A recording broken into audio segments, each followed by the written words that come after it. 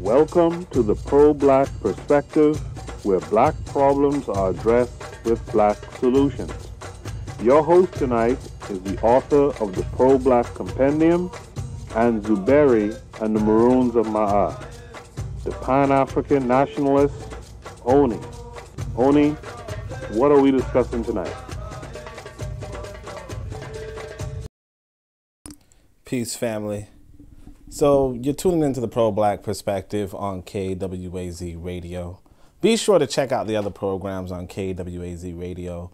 And also, if you're interested in having your own program on the network, let us know. Today, we're really going to discuss African culture.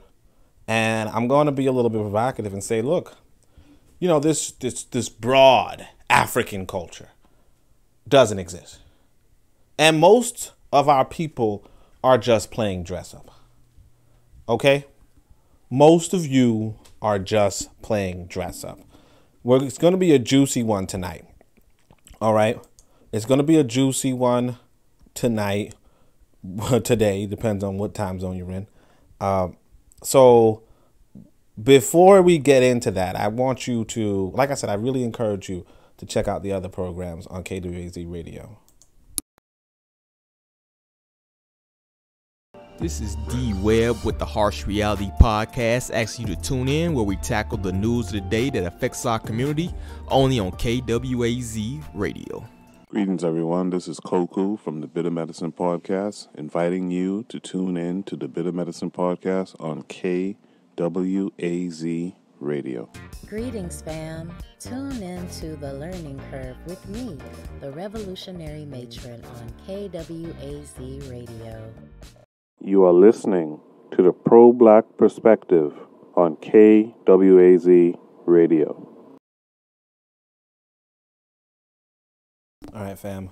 So the first thing we're going to do is this African culture that Job described, right? We're going to investigate this, all right? So first things first, let's look it over. Job has this two cradle theory. This is derived by somebody creates this, right? They break it down. It's here at Jalumi's website, right? The two cradle theory, I put this up on the African Blood Siblings website. I put this up back in 2011, okay? So that was 10 years ago. This was in November 17th, but still 10 years ago, right? It says Job's two cradle theory from the African origin of civilization and cultural unity. If you didn't read those books, you could go out and read them, right? He says these are the characteristics of these two cradles developed by environment after a separation during the Ice Age, okay? So the southern cradle, the Egyptian model, there's an abundance of vital resources, sedentary. It's sedentary and agricultural. It's gentle, idealistic, peaceful with nature, with a spirit of justice. It has matriarchal families. It's emancipation of women in domestic life. It's a territorial state. They have territorial states. There's xenophilia. They love other individuals. They're cosmopolitan, right? They believe in social collectivism. There's this material solidarity of right for individuals, which makes moral or material misery unknown, right? We have ideas of peace, justice, goodness, and optimism. And our literature emphasizes novel tales, fables, and comedy. This is the quote-unquote African culture we all kind of aspire to. We all kind of generalize. We all speak about, oh, yes, we're matriarchal by nature. We have an abundance of resources. We're agricultural people. That's what we're told to believe. And, just to complete it, we have the northern cradle, the Greek model. They have a bareness of resources. They're nomadic hunters. They're pirates, They're ferocious, warlike nature with a spirit of survival. Patriarchal families. Debasement and enslavement of women. They have city-states. They're forts. All their states are, unlike us, we have territories. They have city-states, forts, military outposts. They're about xenophobia. Who are you? I don't know you. Parochialism. Individualism. We have social collectivism. They have individualism. Moral solitude. Disgust for existence. Pessimism. And their literature is about tragedy. right? Tragedy, tragedy, tragedy. Okay. That's what we were told to believe. And this is not the picture. This is not the complete picture, and I'm going to demonstrate how not. But I want to continue with this theme of, well, what were we told and what's reality, right? So I think it might have been last week I went over Martin Delaney's book, right? I'm sorry, I went over the Book of Power. I was in the Book of Power, and we touched on Martin Delaney's reading. So I want to go right back to that. So I'm going to open up the Book of Power right now, and let's just see if I can share the screen with you. Okay, so in the Book of Power, you have Martin Delaney's speech on page 308, okay? No, actually, page 307. We're on Martin Delaney's speech, page 307, and it's, how white liberals conned Africans for over a century. Somewhere in this reading, and if you paid attention last week or 2 weeks ago, you might have picked up on me kind of, what? Okay, right? But here's page 309, right? Martin Delaney goes, but the African race had long been known to Europeans in all ages of the world's history as a long-lived hardy race, subject to toil and labor of various kinds, subsisting mainly by traffic, trade, and industry, and consequently being as foreign to the sympathies of the invaders of the continent as the Amerindians. They were selected, captured, brought here as a laboring class, and as a matter of policy, held as such. Nor was the absurd idea of natural inferiority of the African ever dreamed of until recently induced by the slaveholder and their betters in justification of this policy, right?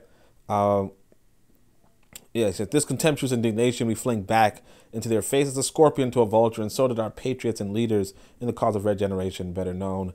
The point being, here's what we're also told about African culture. We deal mainly in traffic. We subsist mainly on traffic, trade, and industry. You know what I'm saying? We're world-class laborers, hardy, long-lived. That's our reputation around the world. That's what we're told. We're like, hey, if you want to be an African, this is what we are. This is how we are. Okay, so far so good. You're like, hey, those are some good things. Those are some positive things. Let's see. We're going to jump to Urugu. If you guys remember, I also read Urugu for you, right? And the reason why I'm going through all these is just to say, look, it's not about Job. It's not about Delaney. It's not about anybody in particular. It is, although this next example is also Job, but it is really us believing in this African culture and then making these generalizations, and then what that also means for us as a people if we're really trying to understand what we need to do to move forward. Okay, so bear with me. This is Marimba Ani's Urugu. This is page 304 of Urugu. I'm going to start off with Marimba Ani's reading and then jump into Job because she links to Job. So he says, what characteristics do Africans and others display? And what would these characteristics indicate about our ethical systems, our worldview? So again, we Africans have an ethical system and a worldview. We people of other cultures are all too often make the mistake of attempting to treat this European who comes to take our land and who looks so different from us as a brother or sister. Africans and other non-European people invariably seek to include him in our system of gifts exchange. So we have a system of gifts exchange, offering him love and peace. In other words, the purely rhetorical precepts of behavior propagandized as the Christian virtues. Now, again, I don't even know why we engage with this Christian nonsense, but it is what it is, right? I mean, she had a reason. Remember Ani was talking about, she was doing an anthropological study of Europeans. So it's in that context, it makes a lot of sense. But I think for us, like for me, I want to vomit every time I say it, but it is what it is. Are actually the models of behavior natural to other cultures and older traditions than that of the Europeans. So look again, this Christian virtue, I hate saying this, but all right, this Christian virtue are the models of behavior natural to other cultures and older traditions than that of Europeans. So basically, according to this, African people are naturally Christian. That's what we're told, okay? And, to me, it's like, ugh. But, I'm reading this so that you can, we're building up to something, all right? Bear with me. And Europeans naturally display behavior patterns that are in direct contradiction to what they have labeled as Christian virtues, i.e. virtues that are actually African, non-European values and standards of behavior, which their culture does not generate, support, motivate, nor sanction. People of other cultures often must be taught to mistrust their enemy, those who would destroy them. Europeans instinctively hate, or rather do not love, those outside their culture who are a priori enemies, right? So, and I was looking at this because reason why I even brought this up, because I was like, but I was also saying, where's this idea coming from, right? So again, Cheikh Job shows up, right? And it's like, what I find remarkable is that in the individual attitude of blacks towards other races, there's a difference of approach. So this is another way of saying the two cradle theory, right? What I find remarkable is that in the individual attitude of blacks towards other races, there's a difference of approach. Blacks are not racist. Blacks are not afraid of ethnic conflicts. Blacks are not afraid of ethnic contexts. Whites are. I think that much of racism stems from that fear. It is an inherited. Now, is it an inherited trait of the nomadic life of the primitive Aryan? I don't know. Is it a biological or other type of instinct? I don't know that either. What is quite evident, however, is that xenophobia is definitely an entrenched trait of European cultures from way back. I think even European scholars would agree with me on this. In fact, as it turns out, one of the weaknesses of black civilization, one of the weaknesses of black civilization, particularly during medieval times, was the openness, the cosmopolitanism of their societies. The medieval black kingdoms were open to peoples of all horizons. And today, one of the basic weaknesses of African societies is that they still maintain this inherited cosmopolitan trait. Nationalism in Africa emerged as a purely defensive reflex. Narrow nationalism, xenophobia, exclusion of foreigners has never been a policy of African cultures. We always find it associated with Indo-European culture. So again, he's saying, look, this narrow nationalism, this xenophobia, these are not things that are in African cultures. African people are cosmopolitan, period, point blank, done. Right? That's what we're told to believe.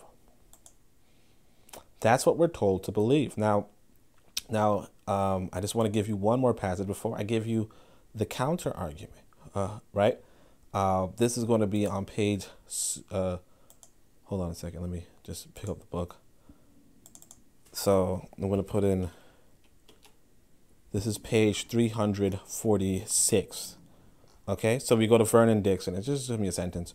Vernon Dixon tells us that the African objective is the use of forces in nature to restore a more harmonious relationship between man and the universe. Human beings in the phenomenal world are interdependent.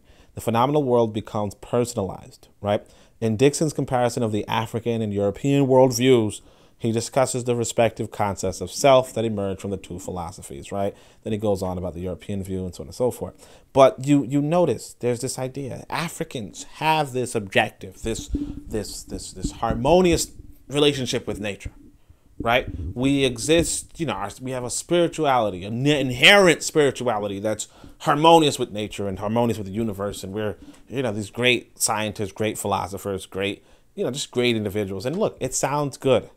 Makes you feel good, wow, that's who I am. Those are my people. We're just these brilliant, scholars, and bear in mind, we also season our food well. We do all sorts of amazing things. We built pyramids. We season food. We created mathematics. We're brilliant individuals. Now, great, got through the exposition. Okay, now it's time for the counter evidence. All right. So what we're going to do is we're going to switch over to YouTube. Okay. We're going to go to YouTube and we're going to play you two videos. All right. So this first video is about the Hadzabe tribe. Okay. The Hadzabe people. The Hadzabe people. I'm going to try to play this whole video. Is this thing centered well? No, it's not. Okay. I'm going to try to play this whole video. All right. This is a white boy goes to, I'm going to have to interrupt it too, because, you have to add some sort of content to it. Right. But this white boy goes into Tanzania and he finds a people there. The people are the Hadzabe people. They are hunter gatherers. Okay, so remember, the thing is, African people have a culture that's agricultural, right? These are not agriculturalists, first and foremost, but they're African. You know, they are African, but they are not agriculturalists, right? And you have to pay attention to everything you were told by Jope and them about African culture, and then see what you can see in these people. And bear in mind, I want to give this for an exposition too, that it might be that the questions are lost in translation, but they still have the gravity that they have. The Hadzabe are a small tribe of hunter-gatherers living by Lake Eyasi in Tanzania. They are some of the last true hunter-gatherers left on planet Earth and are under threat of disappearing. There are only about 1,500 left. About 2 months ago, I was fortunate to be able to spend 48 hours hunting with them. This is exciting. Go, go, go, go, go. It was all the excitement you'd expect. Later, I returned to join them, this time in a longer 72-hour hunting trek, deeper in the African bush. During this time, and right before raiding another baboon camp, I asked Sokolo, the leader of this tribe of hunter-gatherers, what's the most important thing in life? Manako. Yeah, Manako. Yeah, Manako. Okay, so just to clarify, so he's asked what's the most important thing in life. Now here's where it might be a mistake of translation, right? It might be what's the most important thing to live. Who knows what he understood, right? But notwithstanding that, meat is the answer. Okay, meat. Manako bala. Oh, and also just picture this too. You have to look at what these people look like, because they look like you and me. You understand? We look the same. This guy walking around with you know, different clothes would appear like you or me. Manakita. Manakita. Ko haga kakachana ihane ngana tinga o komati na. Is it baboons? Yeah, he saw baboons. Baboons over there. You can see the hill over there. They go to sleep over there. So.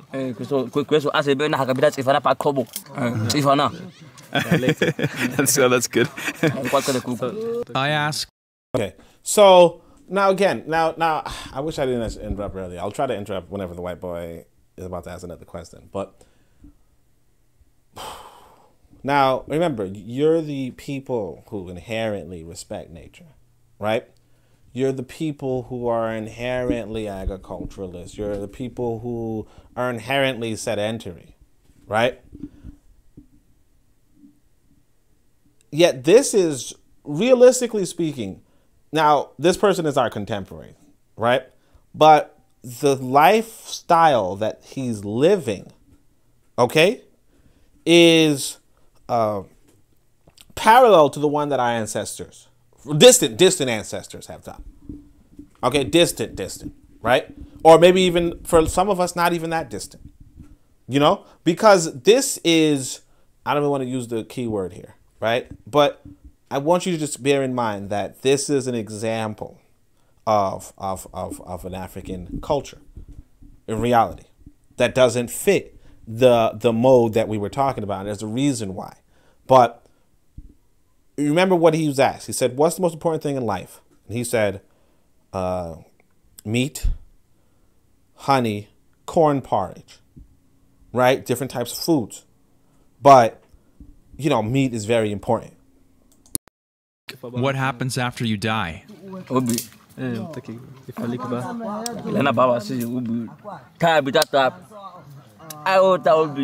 The youngest hunter, Babua, joins us. And I want to say this: this kid looks like he's a beautiful boy, you know. He looks like a child you would see anywhere around here, but born into this community, he's of the, like, it's like again, I'm going to go over what culture is, but you can see how it shapes people. All right?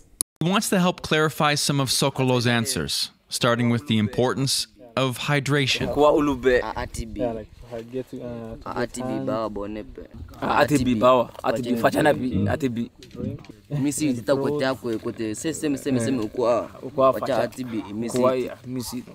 I ask, what was your happiest day?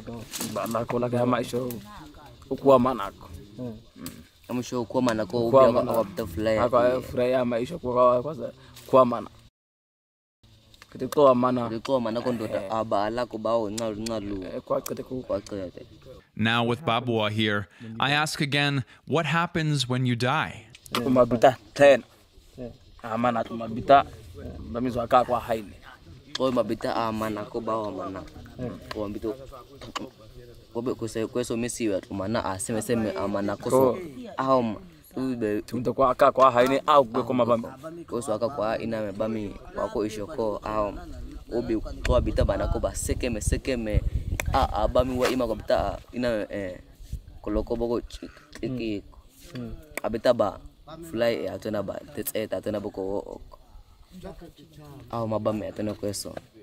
Do they believe that they see their ancestors when they die after? I ask Sokolo. Okay, so look, now that was a really interesting scene about spirituality. What happens when you die? Oh, we put you in a hole. Now, again, that could be a mistranslation where it's like, what do you do after people die? Oh, yeah, we put them in a hole, right? Notwithstanding that, you did hear, well, I don't know if you heard, you read how, well, of course, you also, I want to say this, you did notice the Western imposition of language, right? Where he says we pray and all's well, they say, oh, we don't know if they go to heaven or something. Obviously, they didn't use the word heaven. The concept of heaven, and the concept of heaven as we know it in the West doesn't translate at all to a totally different culture, notwithstanding that this white boy did it because that's what white people do. Nevertheless, what was interesting about that scene is this, right? These are the hunter-gatherers. These people were, this sort of culture, I'm going to use culture for now, right? Although it's more than that. But this sort of culture was on this planet Earth for 200,000 plus years. Okay? It's been on this culture throughout the whole colonial process, throughout the whole slavery process, throughout the whole Ma'afa, all of that. While we, me, I'm a descendant of diaspora Africans, right? So while we were in the diaspora getting, whips and chains and all that kind of stuff, and you were like, is this the entire existence of the planet? Who knows, right? There were these people in, that dense forest just living their best life hunting and eating meat for centuries, right? At no point, listen to this, at no point did this, now this is something that you really have to understand. At no point in these 200,000 plus years did this this mythical being, you have to say it's a mythical being, Yahweh, right? At no point did Yahweh communicate with these people in 200,000 years. At no point did Yahweh take an interest in these people. Yet, you have to realize, too, that some of these people could be the ancestors of the people who were taken west, taken into the diaspora. Like, this boy looks like Nate Parker. I know I said he was beautiful before. I didn't mean Nate Parker like that, but I don't look at Nate Parker like that. I'm just saying this child, he if he were in America, he might be a movie star or something, but what I'm saying is that this, some of the people, not all of them, not most of them, maybe just a few, were probably taken from the forest by the agriculturists, right? If the white man said, hey, I need some laborers, and he say, hey, I know some strong people I know some strong people. I know some people good at hunting. But, that's just speculation. The main thing to know though is this, that this white god, right? I shouldn't even use that word, but this white deity never once contacted these people. And the reason why they never did is because they don't exist. You know, because these people have been receptive. They've been open. They've been, I don't want to say they're open or receptive, to be honest. But the reality is that if you're a deity, a magical being that can communicate across time and space, and, you know, it's existing from the beginning of the universe, you have absolutely no reason to not talk with these people. Unless you have a bias towards white people and the white way of life and white social values. There's absolutely no reason to not like these people. You know, if I were, like, let me go contact some people, right? I would contact them. Unless I had some bias against them. And what could that bias be? You understand?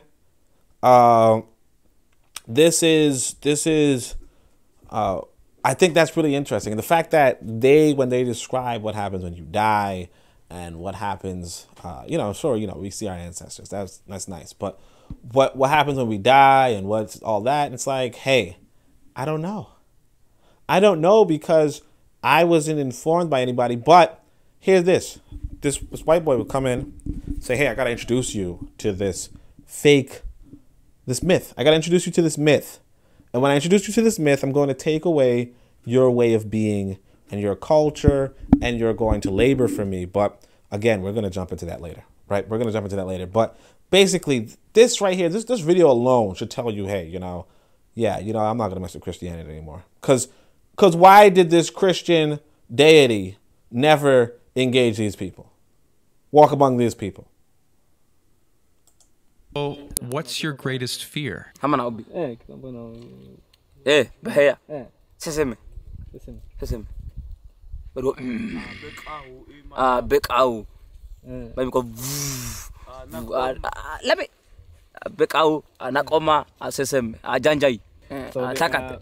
After dancing with black mambas in my other video, I ask, well, what about snakes? This is a snake bite. Do small cutting and they put Wow, so this is a snake bite and they cut after. What kind of snake bit him? He got bit by a black mamba. Yeah. He did. Yeah.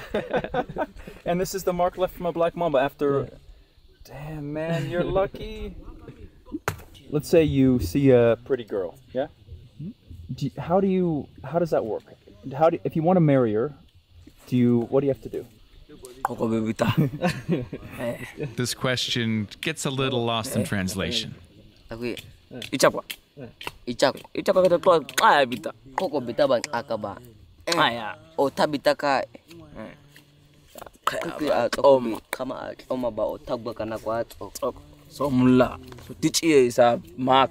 I ask, what is their biggest struggle?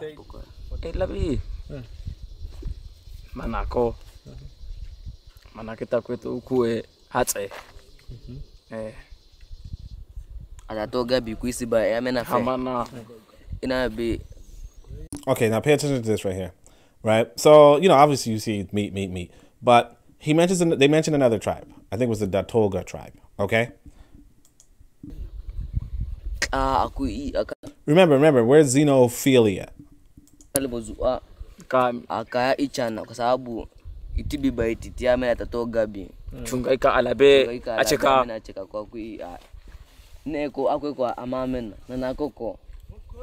What do the stars and moon mean in the night sky? Okay, so you probably didn't pick up on it, right? But there's another group of people, and they are nomads. You know, I've discussed this numerous times about how different, I don't want to use the word right now, so let me just not, but you kind of see, they say, hey, look, this other people come in and they're nomads, and that nomad lifestyle interferes with the hunter-gatherer lifestyle. Okay? And that's a problem. Seta. Seta. Okay. So now this was actually pretty important. Sister, what does the moon mean? What does the moon mean? And the guy's the moon? What does the moon mean? It means nothing. Remember, we're the deeply spiritual, everything has meaning. We're a part of everything, and everything is everything, and yada yada. And then you ask us, hey, what does the moon mean? It doesn't mean anything. It's just a floating rock. Cool. Ukuon ama seta fendo tlekianya mu akweso pola ubi ako bia katsifana uku ageda ku iya ekeyama iname ama set ubi chin. After seeing them catch and eat a bat, mongoose, and a hornbill, I asked them if there's any animal they don't eat. Janjai kuti. Jajai manako bawa. Asese me manako. Abekau manako. Ah? Seme ya habi ikoku habi bami habi. Kwang bami. Betul tak? Lepas baga waseme te. Agora tu waseme bami fe seme ya unu uzame seme ya unu. Tefe same na ya uzame. Te ngaye gweko same na uzame. Ahama. So I guess only hyenas are off the menu. I ask if there's anything else, which again is lost in translation. What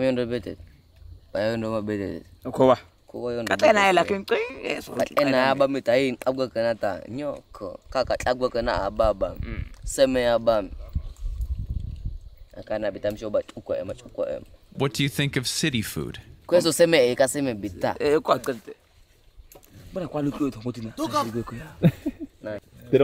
you notice that they go to the city. Now that's a modern development. I don't like it. Why? They don't trust it. The tribe has about 15 dogs that help them hunt. So I asked them, what do dogs mean to you? Taano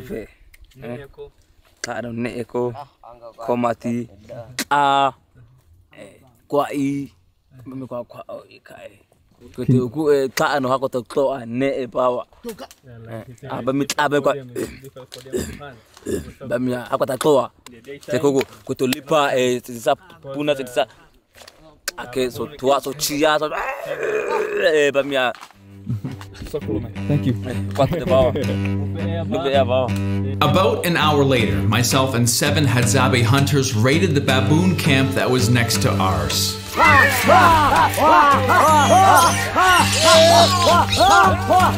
It was insanity. Oh my God, he got it! This is crazy, man. This is crazy, man. And it's coming up next week on the channel.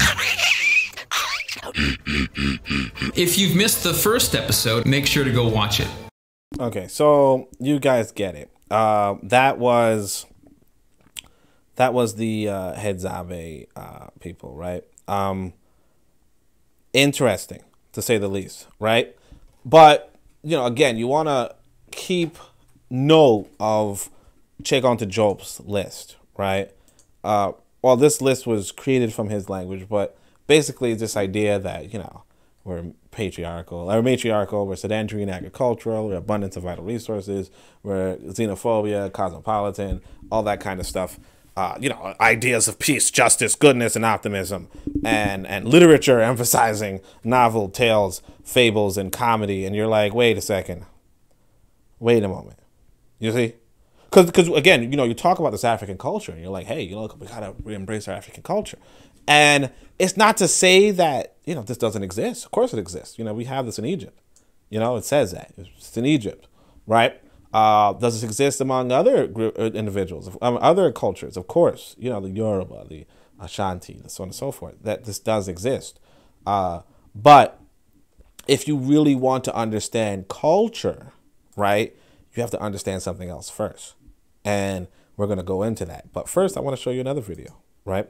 This is going to be the Himba people. Now, a brother sent me this on on Twitter, and so I looked into it and I said, wow, I actually learned quite a bit. So this is going to be pretty good. It's going to be 3 different clips, and we're going to start off right here at 8 minutes. A temporary village. By the way, this is Wode Maya.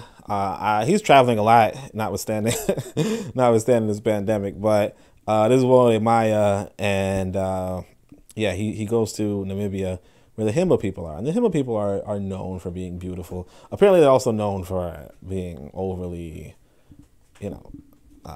yeah. Anyway, but I mean, you can kind of see from the title that there's something else going on, or something else is like a reputation. But this is actually pretty interesting. So listen to this. Only go there because of the grazing. Yeah. So you rear cattle in here? Yeah. When we have cattle and goats, either any type of animals you are farming with, but especially the goats, and then we move them to that temporary village. And when we have to move them. Oh no, sorry, I put it too late.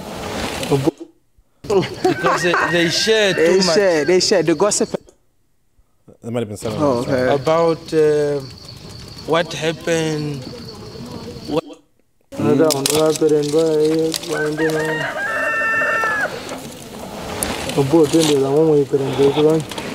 Okay, so the context is that they wake up Wode Maya really, really early, in order that the men sit together and discuss, things. He's so close to the fire. He's going to move when the fire starts light up. Wow. Yeah. So in most cases here, it's only for men. Oh. Women, they don't sit on this stone. So what do women sit on? This holy place. They only sit there around the men. Oh. So in men here, they have to share stories. Oh, okay. About what happened, what are we going to do. So most of the stories we keep it very secret from women because we believe that women do not have secrets. Because they share too much. They share. They gossip a lot. Yeah, they gossip a lot. Yeah, true. Yeah, maybe we need to go to the place. We need to move from here to move all our animals from here to another village. Oh. Yeah, but then we have got like temporary 2 villages. We have got a permanent one and we have got a temporary one. So a permanent one is like this one. Okay. Yeah, this is a permanent one. But a temporary village, we only go there because of the grazing. Yeah. So you rear cattle in here? Yeah. When we have cattle and goats, either any type of animals you are farming with, but especially the goats, and then we move them to that temporary village. And when we have to move them, women are not always friendly with that. They always complain about moving. They don't like to move because they always stay here with the children and things. But when you decide that I'm going to take this and this, so you must keep it secret from them because you don't negotiate with them. You only tell them that we need some girls, and maybe can be who Kangadona, like that, and then they can make a choice. If they are 5 or 6, they can make their own choice to move to go. Which one will go to the temporary village? Wow. So and then you always, when you move to that temporary village, you always don't want them to spread the news. That's why you keep it secret. Because when their boyfriends come in the night, or friends come in the night, they will tell, because they talk. Women, they talk, and then they will say, no, we heard that our father is going to move to a temporary village, to that area, maybe to Ochinungwa temporary village. And if you mention Ochinungwa, then before you move, then the other homestead or the other village will move before you. So, and then their animals is going to finish the whole vegetation. So it's always good as a good farmer to be the first one in together. Yeah, and then you They discover all the vegetations and then they eat. I guess this is for the animals. Yeah, You're doing this for the animals. Yeah, we do that for the animals. Yeah. Do you guys worship animals? No. Are they so important to you people? Yeah, animals are important that we use them during our ceremonies. You don't sell them? We do now, like in nowadays. But mostly our animals are important, not to sell, but to do a lot of our ceremonial activities, like weddings, like different age of the children, the boys, the girls. The boys mostly they go through circumcision, so we slaughter animals. The girls they go through different stages when they are for the first period, for their first time when they are on period. You slaughter animals. When they have to change different hairstyles, we slaughter animals. What if your son is getting married? Yeah. Do women in here need animals or cattle as dowry or something? Yeah, we need 3 cattle and 2 sheep when your boy has to get married. Is there any lady in here who is willing to get married? He's laughing because he knows that I'm shooting my shot.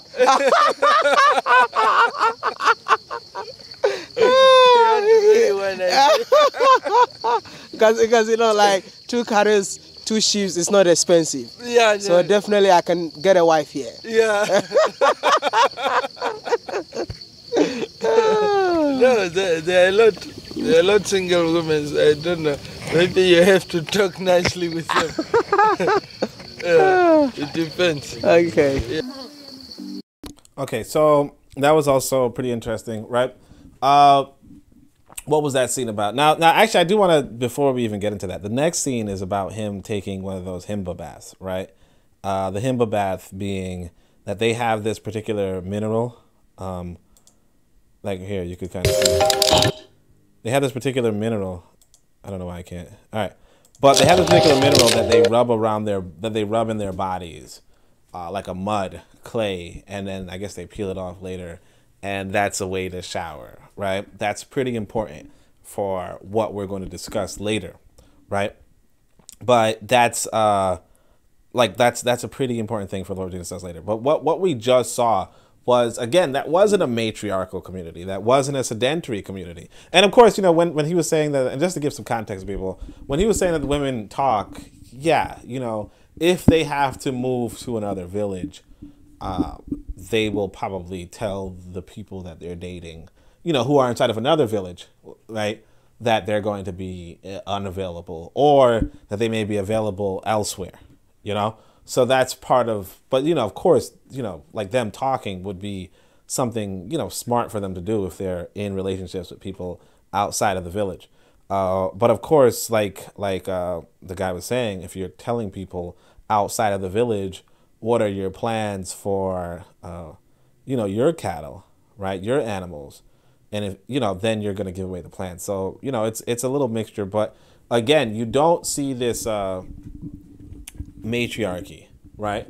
You don't see this matriarchy that Job is talking about. Now, you could look at the 2 cradle theory as this is the agricultural model versus the nomadic model, right? But that's not to say that there's a ferocious warlike, or is there? Notwithstanding, none of these qualities are there, right? They seem like nice people, you can say, right? But let's jump forward to, I think it's 17:30, okay? 17 minutes and 30 seconds in, right? And we're going to have a little bit more insight. So this is him getting his clay bath or whatever. And again, this is a mineral that's found in this location. It's very important.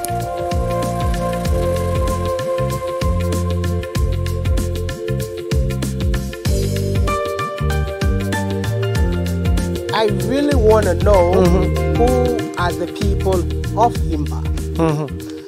So these people the Himba group or the Himba tribe is a nomadic group. So they live from their animals. Their animals are the only source of living. So they have no much influence, or they had no influence of modernizations. Wow. Where did they migrate from? They migrate from southern west of Angola. When they came in here, who are the people that were present in here? They were Bushmen, which are San people. The Bushmen left and gave them the land? They leave a place because of the pressure. As they hunted, they hunt the cows of the Himba people, and the Himba, they were so mad at the Bushmen because they were killing cows. So they had a little bit of fight. Then Bushmen, they were a bit defeated. They moved in the southern and eastern part of the country. And the Himba settled. They remain, they settle. Yeah. The Over-Himba are polygamous. So, you got that, right? The Himba people meet the, I think he said the Khoisan, right? I don't know why I just blanked out. But they meet the Khoisan, or the San, inside of the area. And they say, the San people are the hunter-gatherers. So remember how you just saw the Hadzabe people talking about the Dagoda people, right? And they're like, oh, the Dagoda people are herders, and, you know, they chase away the wild animals, right? Now, it could be that the hunter-gatherers say, hey, that cow is meat, right? The cow is meat. So I'm going to hunt the meat, because you know how hunter-gatherers are thinking. You should know by now, right? The nomads, however, with their lifestyle surrounding their herd, they say, whoa, whoa, whoa, you stop this or we'll kill you, right? Now, again, we have this xenophilia that's allegedly a characteristic of us as African people. And yet, in reality, we see these sort of clashes that occur, right? And I mean, this doesn't stop with the hunter, the nomads, you know? It's well known. Well, this is one of the earliest things I knew about Africa, even before I was, you know, if you want to call me conscious or whatever, right? Even before this, I was, you know, just a young brother in college, university, and took an African history studies course or whatever. And we were told, we were reading about different cultures. Let's use cultures for now, right? Where the agriculturalists would fight the nomads, you know? Now think of it this way. The nomad needs grazing land. The agriculturalist needs two things, however, right? The agriculturalist needs trees, needs trees, right? In order to build homes, right? The agriculturalist also needs land in order to make crops. If the herders bring their cattle onto your, you know, your lettuce land or whatever, right? You're not going to be able to grow any lettuce, right? Because the cow is going to eat it. You don't want that. That's going to be a clash. All right. If the nomad, if the agriculturalist wants to get in the tree, cut down trees for the forest or whatever, right? Cut down trees in order to build homes or whatever, right? The hunter's not going to like that, because if you guys were paying attention to the hunting of the chimps are hanging out in the trees. The chimps are, the animals are, you could sneak up on an animal if you're sneaking up through the forest. You can't really sneak up on a plain, right? You can't run as fast as a lion or a leopard or what have you, right? Now, obviously, the next economy or another economy that's even stronger. And, if you want to, all right, let me give you this. If you want to go by the power or the strength of each one, the nomad is stronger than the hunter-gatherer, okay? As you heard, the hunter-gatherers are dwindling now. But even when they're large, notwithstanding, you're still, the nomad is stronger. The agriculturalist is even stronger than the nomad, okay? With few exceptions, right? And we have this nomad agricultural conflict going on in northern Nigeria right now, right? Especially with climate change shrinking the water supply, right? And the things that come along with that. After that, you have the people who are causing climate change, who are actually really strong, and they're the industrialists, right? So the industrialists, they also would do deforestation to a large degree, okay? Because their trees can form paper. You know, they don't just need houses, they want to make paper, you know? And they want resources out of the land and all that kind of stuff. But we're going to go into that very soon. I just want to show you one more clip from this. This one's actually pretty long too, but I think it's going to be pretty informative. So this is, oh yeah, this one. Okay, this is just a funny one. All right, check this out. Put a cattle or sheep? You have to put a fresh branch. Yeah. So if I can count, yeah. You guys have been slotted 1, 2, 3. Okay, my own is 4. So what happens is we're gonna just see Maya eat some food. This is gonna be the food that they prepare at in the Himba village. What? This is gonna be lunch. Because they will cook it for the almost like for 3 hours. It will be prepared nice, cooked, Himba way. Wow. Yeah. Yeah, they're going to prepare it the Himba way. We don't put salt, we don't do anything, we only cook until the meat is well nice cooked. You don't put salt? We don't put salt. Do you put pepper? We don't put pepper. What do you put then? Nothing, water only. Only water? Yes. Just watch. While the food is on fire and getting ready to be served, they all come together to play. And this kind of game deserves a lot of energy. Hey,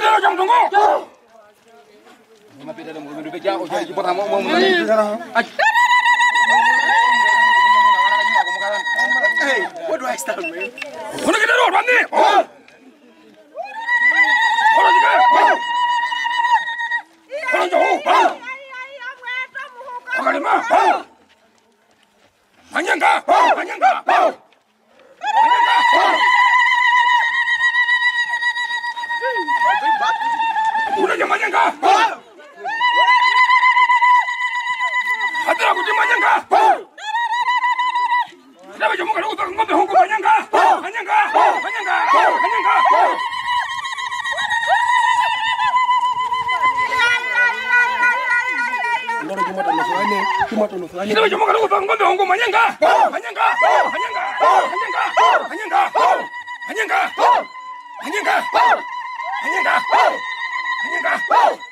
Just to clarify, they do this for about 3 hours, right?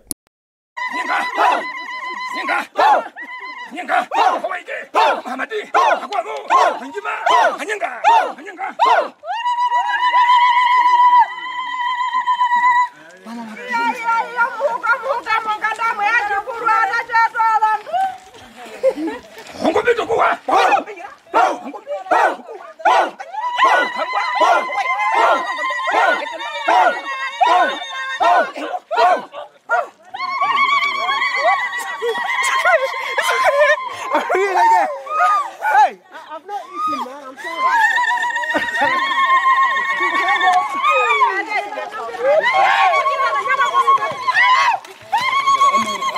Maya, yeah, this is our table, man. The table? So the food is on a table, Himba table.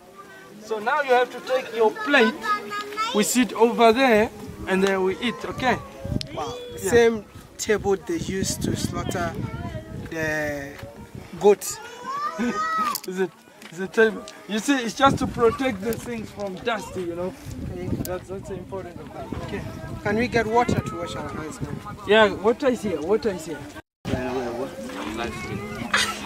Wash. No, but I wash my hand. Is the red that is coming out? Okay. Oh my goodness. You see the okra is not. It's still on my hand. Okra is healthy, man. It's healthy. Are you sure about that? Yeah. Then why do I have to wash my hands then? No, it's just to take off the dusty bit, yeah. Okay. But okra itself is healthy. You see when children are sick, they're babies. We put okra. So look, I want you to just pay attention to these guys' faces while he's eating. And, you know, this is more so just, like, this is pretty interesting. In water, we let them drink, and then they're okay in their stomach. So okra. So this was cooked just with water? Yeah, with water only. Water only? Yeah. Okay. Yeah. And this is pap, eh? Yeah, that is pap. Okay. Yeah. I'm gonna taste it. I'm gonna tell you guys how it tastes like. Yeah. No, just have a bite. Sure, come on. No pepper, bro. No salt. Ah, okay. This is a new thing. You just have to get used to it, man. Yeah. And that is healthy, man. Pepper make you sick, and those. No. Okay. Yeah. Yeah, they make you sick. But this one, original cooked one, it doesn't make you sick, you know. Men on their own, man. And how often do they eat this food? How often? Oh, every day. Every day. Every day. So this is like a daily meal for the people of Himba. Yeah. Amazing. Man. Every day, every day. All right. Yeah. Okay. Yeah, all right. So, I mean, just to, you know, I do want to share this. Somebody saw this video and they were like, why did they spend that much time dancing instead of, you know, getting spices or something, right? I thought it was a funny comment. But, yeah, that's pretty important, right? What we just saw was pretty important, you know, and I included it mostly because, you know, we're world renowned for, you know, spicing our food. This last thing, and I think that's the last of YouTube. This is just going to be a clip. Basically, I was kind of rude on. I put something on Twitter where somebody put up something. This lady's at Mimi Reed. I said, not gonna lie, I hope I never get so lost that this is the only available food. And actually, hold on a second. Let me see if you guys can see. I'm just gonna double check this screen. Yeah. All right. So not gonna lie, I hope it's not the only food. And so this is just people eating bugs. You know, this is just another thing altogether. They have bugs that they will eat. They will cook bugs and eat it. You don't have to see it, to be honest. I think that's the gist of everything I wanted to show you. So what can I say, right? We talk about this African culture. We talk about this agricultural existence, the sedentary, this matriarchal, this, you know, go down the list of what Job was telling us. This is who we are. And then these are examples of African people who do not fit this model. Okay? So the thing is this, you know, one of my favorite things, in fact, about Frances Cress Welsing's book is that she starts off with this ambition, you know. Basically, there's this gentleman, well, I shouldn't say gentleman, but there's this guy named Albert Einstein, okay? He wants to find a universal, you know, theory of you know, whatever, right? He's trying to, you know, combine all these theories, right? Universal law, whatever, blah, blah, blah, right? And so Frances Cress Welsing says, yeah, I want to do the same thing in psychology. And that sounds great, right? But I said, you know, I like that she had that kind of ambition, you know? I think that's a good place to start off with. When we say something like African culture, we have to, you know, it behooves us to say something and then it doesn't apply. It's not as universal as we thought. It's not really real. And if it's not really real, then you have to throw it out and redo and remake something that fits the sciences. So actually, I want to say this. I'm going to open up the Book of Power, okay? So the Book of Power is really interesting insofar as I was able to find something out many years later only because I chose to preserve it, right? So we're going to open up the Book of Power. Just give me 2 seconds to get that open, right? We're going to go to page 151, all right? And just to scroll up, I'm going to show you how it looks on the screen. Just to scroll up. This is Leonard Jeffries' CAPS, page 150. This is CAPS, Concepts, Analysis, and Processes and Systems. You know, this was something that was really amazing for me. All right. When I was younger, I was a part of the United African Movement. I told you guys this many times. Leonard Jeffries came to speak to us.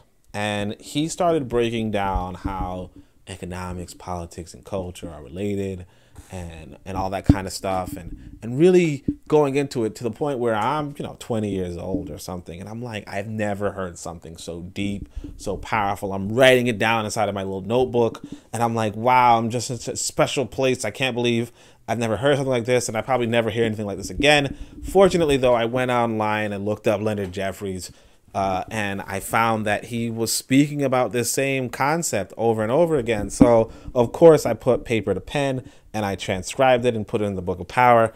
And really, like this is one of those fundamental things for me. And I can appreciate the fact that I put it in the Book of Power because I was able to revisit it. And that's one of the most important things about books, is the fact that you can revisit the literature. This is something that you really can't do in other media. Like if I said something today or something, and you asked me about it in 5 years, I'd be like, I don't know which one of my lectures I've spoken about that on. But if you ask me, hey, what about that quote that you have of Leonard Jeffries? I say, oh yeah, it's in the book, it's indexed. You know what I mean? I got a table of contents. I know where Leonard Jeffries said something. I know Leonard Jeffries said it, so I'm going to go and find it pretty quickly by looking through his available literature. And so, again, this is going to be a really powerful thing. I'm going to read it with you, but before I do, I really want you to remember to check out the other programs on KWAZ Radio. This is D Webb with the Harsh Reality Podcast, asking you to tune in where we tackle the news of the day that affects our community, only on KWAZ Radio. Greetings, everyone. This is Koku from the Bitter Medicine Podcast, inviting you to tune in to the Bitter Medicine Podcast on KWAZ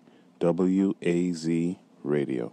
Greetings, fam. Tune in to The Learning Curve with me, the revolutionary matron on KWAZ Radio. You are listening to the Pro-Black Perspective on KWAZ Radio. All right. So what I'm going to do is I'm going to read this, and then I'm going to break it down and make it even simpler. All right. So he says, and then you have to understand systems. Systems is the linkages of everything. If even a small number of us decided to operate in a systemic way, we could change our cities because we would reach out to other people like us. We would hook them up into a system of development. When you're talking about development, you're talking about three important areas. Any developmental process, whether it's your personal development, your family development, your community development, or your national development, has to involve first and foremost the economic principles. Economics is the first principle because you have to have productivity and creativity in order to be. But the first principle of economics begets politics. Politics becomes a complementary principle because you have to have management capability of your economics, which is your productive capability. And when you relate to your economics and your politics, you are linking your ecology to your sociology, the living systems that come out of your political management process. We're talking about systems analysis. This is what Eurasians gave me, and now we can use it against him. Economics becomes the first principle. Politics becomes a complementary principle. And these become the foundation of any building you're going to do. But the cement that holds it together is culture. Culture becomes the psychological dimension, just as economics is the ecological dimension and politics is the sociological dimension. Culture is the cement that holds it together. Culture are the values that allow you to pass on your traditions from generation to generation to keep your economics and keep your politics intact. This dimension of economics, politics, and culture is what we are missing. Other groups come among us, and they have in place their economics, politics, and culture, so they're able to come into your community. And even though they may be from devastated populations, they come with their economics, politics, and culture intact, and they are able to instantly build based upon your consumerism. They can be distant enslavers who don't care anything about you, but they come into your community with their economics, their politics, and their culture intact, and they're able to profiteer on your confusion and your disunion. This is what we're talking about. You cannot do it without economics, politics, and culture in a systemic relationship. All right. It was deep. I'm telling you, it's deep. It's a lot of language. It's a lot of words, right? Now, how does that apply to the southern model we've read about in Jope.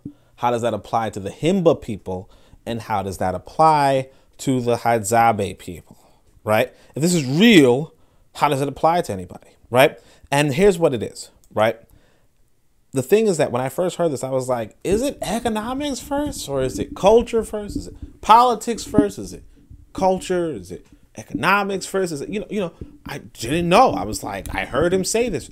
And the thing is this, I want to say this. He was right. It's economics first. You know, the thing is that when you say hunter-gatherer, you're talking about an economic system. When you say nomad, you're talking about an economic system. When you're talking about agriculturalists, you're talking about an economic system. The reason why they have 3 different cultures, right, even though they're all African, the reason why they have 3 different cultures is because they have 3 different economic systems, right?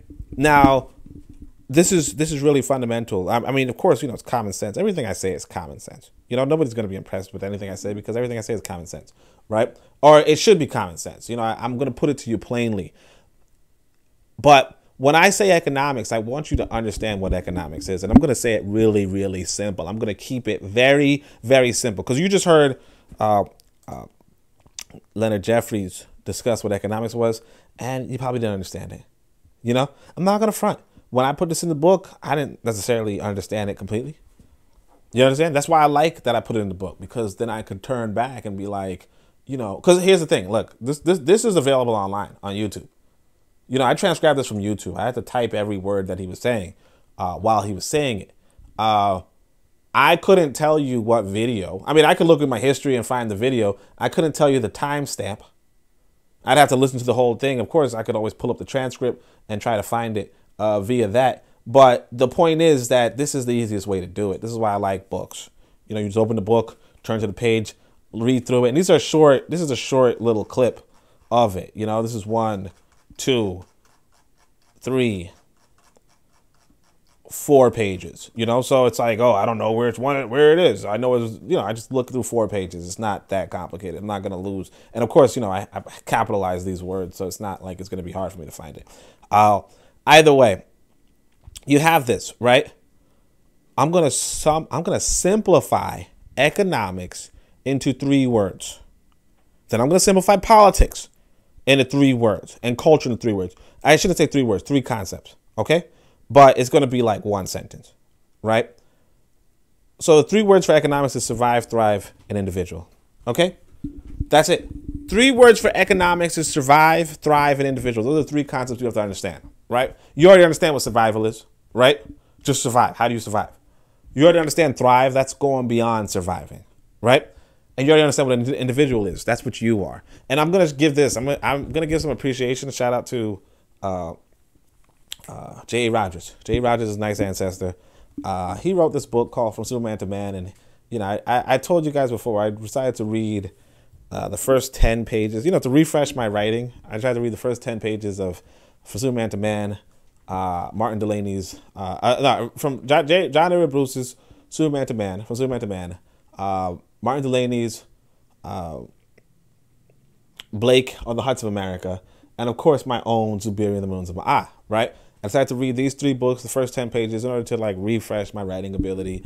And I came across this interesting idea inside of From Superman to Man. He, you know, for what it's worth, J. Rogers was not, you know, as racially, you know, like charged as the rest of us. You know what I mean? Like he was kind of like, oh, there's no such thing as a human race. You know, we're all individuals. And that individual idea, he brilliantly expresses it. He brilliantly shares it. And to a point where it has, like, you notice it does have some legitimacy. And so when we're talking about economics, you have to realize economics is how an individual survives and thrives. Okay? That's 6 words. How an individual survives and thrives. Let me break it down for you. If you go to the Himba people, how do they survive? Oh, they get meat. They get food. They go hunting. The Hadzabe. They get meat, they go hunting, they get food, right? How do they thrive? They get big game. They get big animals, right? What about the Himba? How do they survive? They got a herd. You know, you got a herd. you survive you keep care of your animals, whatever, right? How do you thrive? You get a large herd, and of course, if you have a large herd or you get a large game among the Hadzabe, you get respect. You see, they have this economy, right? They have this economy, and so they get respect based off of how they thrive in that economic system. So then now let's jump forward. Okay, this is a little bit more. This is 9 words, right? Politics. Now remember, economics is how an individual survives and thrives. Okay, that's it. 6 words. 9 words. Politics. Politics is how an economy survives and thrives despite other individuals. You see? So I'm going to break it down for you, right? So the Hadzabe, right? The politics of their economy is such that, an individual may go out and hunt and get some food, right?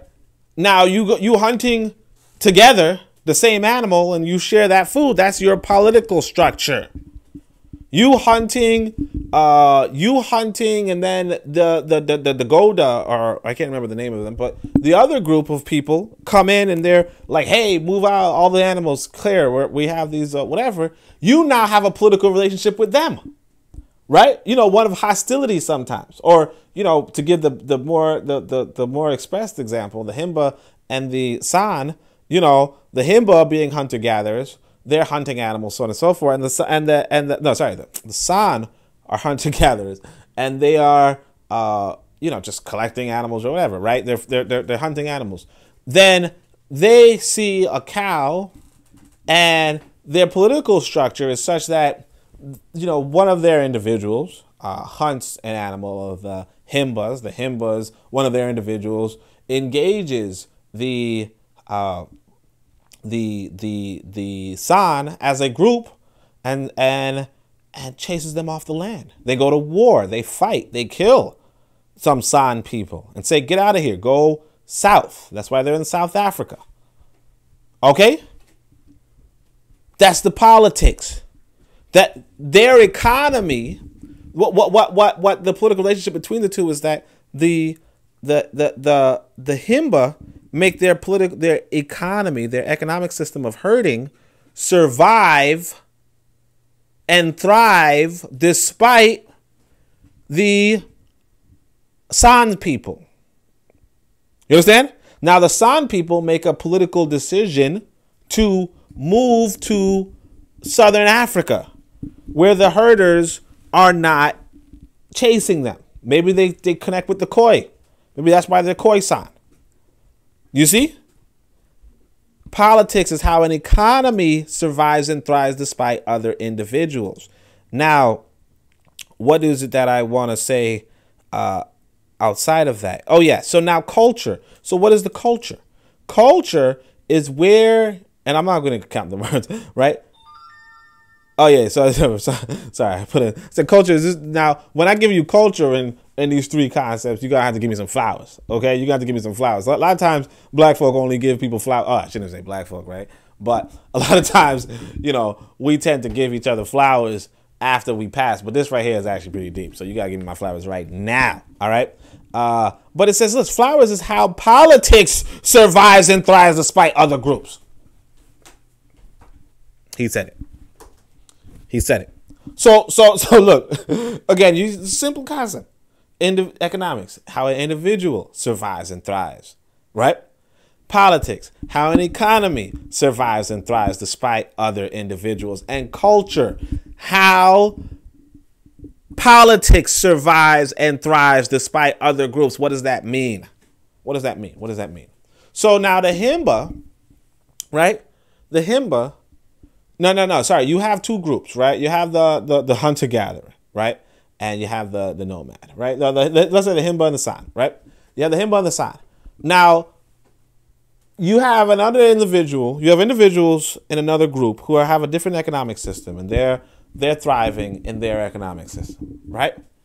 You don't want, or in fact, if you want your economic system to flourish, you're going to need those individuals within your group to stay within your group. You understand? You're going to need those individuals within your group to stay within your group. Like give you an example. You see that little boy in the first thing? I told you, he's a beautiful little boy, right? In order for what keeps him in that what keeps him in that economy is that culture. You understand? The culture that you have is basically how you can keep that political relationship. How you can make that the politics survive and thrive despite how other groups have. So basically now your culture is saying, hey, this is what we are. We are these people and they are those people. And you'll notice that almost like nearly every cultural expression goes along these lines of having your political relationship and basically your economy survive and thrive. So one thing I want to say, right? We go into the world, right? And I mean, I'm not going to say this was the best explanation, right? But you are going to get it. I want you to think. So you see the relationship between economics, politics, and culture and how it's really about surviving and thriving. And so we're going to fast forward to the Yoruba. Yoruba have this beautiful artwork. They have this beautiful art design. If you do a study, the main thing to realize is that the culture is derivative of the economy. That's the main thing to get through your head, right? Or even like this, the Himba. I said we're going to talk about it. The Himba are bathing in mud or something, right? And it doesn't make any sense. But why are they doing it? Because that's a local resource. One of the things you overlook is how Leonard Jeffries says ecology is the fundamental, right? Ecology, then sociology, then psychology, right? Ecology basically means this, right? That the reason why they're bathing in mud is because it's there. The reason why the hunter-gatherers are hunting, right? Their culture is to hunt, right? Their culture is to chase down baboons, and they maintain it. Meat is so important. Meat, honey, and porridge. These are very important things. And this is what we do. We don't like city food. You notice he said that. They said we don't like city food. The Himba, what did they say? Oh yeah, we don't like city food. We don't like other type of food. We don't do seasoning. Why don't they do seasoning? Because there's no salt or pepper where they're at. You understand? They would have to trade for salt and pepper. Like one of the things we learn, all of us, most of us, especially if you study any basic African history, is that there were African kingdoms that monopolized the salt trade. They had salt mines in their territory. If you were not a part of that empire, you did not have salt unless you traded with them. And if you don't have anything to trade or anything of value, then you just went without salt and you made it your culture.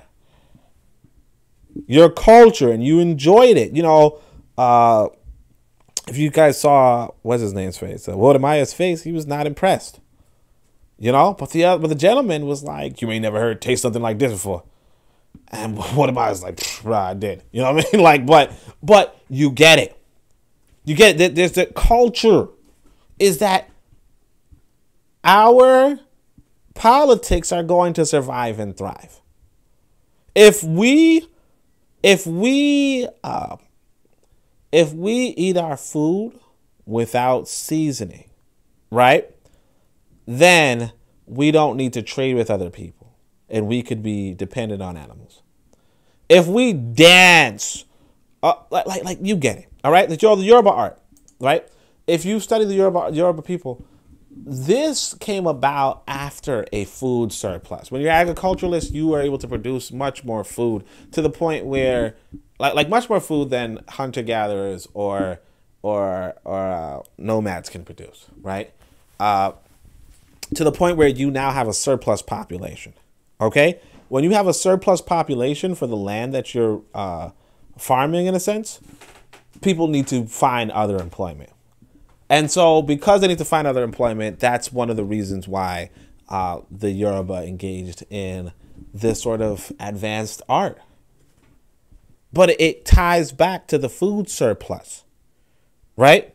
So, and actually, I forgot to tell you guys about the bug eating part. You know, the bug eating part was pretty interesting, but that just tells you, yeah, that's an economy that collapsed. That's an economy that said, hey, look, we're not, you know, we value it as culture. Notice, you know, like here's the thing. Okay, so I didn't show you guys that part, but, you know, I showed the sister. I mean, I commented on that sister's post, and then she gave me a thumbs down. Like, she was like, yeah, I'm deeply offended. Right here, you can see a lot of people making jokes about it. But, oh, I'm not even sharing the screen. Let me see, which one is it? This one, right? So, you know, some people are like, yeah, no. But this sister who put it, she said, that's a trash take. That's a trash take. And shout out to Young Lero. She said she would, you know, she said a little bug won't hurt. You know, it's a good protein. I don't know about that. This brother said, Farrah Cody said, I ate a few worms there, but I hope we preserve animal stock. Yeah. But like this is it's a trash take, you know, and that's fine. I mean, I did it, you know, just cause I'm that guy. But you know, people are saying, hey, that's my culture. That's my culture. That's how but realistically speaking, that's just an economy that went wrong. And if you remember from your Chancellor Williams' Destruction of Black Civilization, that's something that happened to us often, you know, where if you are chased off the land and you know, like let's say the San people were able to go into, you know, after they're chased out of Angola, they're able to go into South Africa and hunt. But like, what if you weren't able to go to another place and hunt? You know, what if there's no food available? Then you would eat insects. And if you ate insects enough, you would, you don't want people to abandon you. You talk about how good it is in protein and yada, yada, and the health and blah, blah, blah. And eventually, you know, it becomes your culture, right? You don't want the individuals abandoning you. You want people to survive and thrive and feel useful. And that's what it is. So let's go back to this list. You guys can't see the list, but, you know, you have the Yoruba, the art, food surplus, the Kemechu, their sciences. What is it from? The annual flooding of the Nile. Again, there's the economy and then the culture, right? And then, of course, Shaka Zulu, his worship, was his resistance to the foreign invaders in Africa. There was an economy. That's also an economy thing, too. How do you survive and how do you thrive? By resisting the foreign invaders. And I'm going to give you this, too. The Pan-Africanist consciousness that we all love, and we say, hey, that's something really valuable. If you really look at it from an economic standpoint, and which is the only standpoint you should look at it from, right? It was a result of colonization. It was a response to colonization. How do you survive and thrive in a colonial economy? How would you thrive when you couldn't thrive? Well, you would fight against the colonizer. And that's what Pan-African nationalism is at its core, but that's not a real economy, right? So let's get into it. What's an economy? What is the economy of the West? What is the economy of the West that Pan-African consciousness has developed in, right? That's something that we really have to discuss. And so we're going to get into it. The economy in the West is to survive by working and thrive by serving. Okay? And it's so infectious that it makes a new culture out of us. And I actually want to show you, this is what I would consider a failure on our part, right? I want to show you this. Let's see if I can jump to it really quick. This is pretty interesting. So this brother puts up something on Twitter, right? And it's pretty impressive. And of course, I'm going to give him a jerk response, but it is what it is, right? He says, it's a shortage. Let me see if you guys can see it. Yeah. He says, it's a shortage of mechanics, electricians, welders, HVAC, plumbers, truck drivers, etc. That's why so many companies are now paying $80K plus with a sign-on bonus. Us black men can really take over all these industries if we want to, right? So this gentleman, I don't know who he is. I don't care to know who he is, to be honest. But it's pretty interesting to see this. Like I got lucky today. You know, this showed up. Sorry, I'm recording this on September 3rd. But I got lucky. You know, this just showed up on my TL, and I was like, what? That's a terrible take. So I wrote this guy. I was like, working for others isn't taking over the industry, because I really want us to understand economics, right? Working for others isn't taking over the industry. Okay? It's taking under. But this is a good idea insofar as black men being labor was always a good idea in America.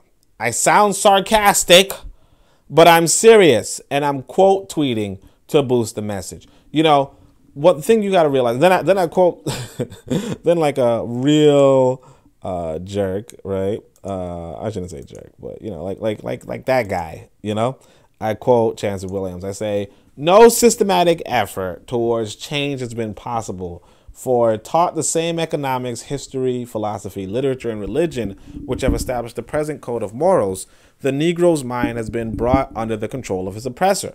The problem of holding the Negro down, therefore, is easily solved. When you control a man's thinking, you do not have to worry about his actions. You do not have to tell him to stand here or go yonder. He will find his proper place and will stay in it. You do not need to send him to the back door. He will go without being told. In fact, if there's no back door, he will cut one for his special benefit. His education makes it necessary. What? Of course, the brothers takes it from the chin. You know, he takes it nicely. He says we can start our own companies for our own people. And of course, I say without sarcasm, that's taking over. Make it happen. Best of luck. You can do it. You know, I try to be positive, right? But the reason why I even retweeted this, because I said this is a good example of people misunderstanding economics, right? Because I just told you the economics of the West, right, is to serve. No, sorry, the economics is, again, how do you survive? How does an individual survive and thrive? This individual said, hey, you know, we as black people can survive by working for this white boy and thrive by serving him. We can survive and thrive by becoming his laborers like he brought us here to be. And it reminded me of that Chancellor Williams, sorry, not Chancellor Williams, Dr. Carter G. Woodson, right? Carter G. Woodson, who said that we would go to the back door even if there's no back door, right? We will do what we were told to do. We will do what we were supposed to do. And of course, you know, I can't hate on this. Why can't I hate on this? Because this is the economy that you exist in the West. The economy that you exist in the West is to work and serve white folk. Work for and serve white folk. That's what it is, right? That's what it is. And if you must understand that now when you understand that as the economy, right, you realize why it's so helpless or hopeless in the West, right? You realize why it's so hopeless because that's all, like, because the way to survive and thrive, because I'll give you this, the Himba and the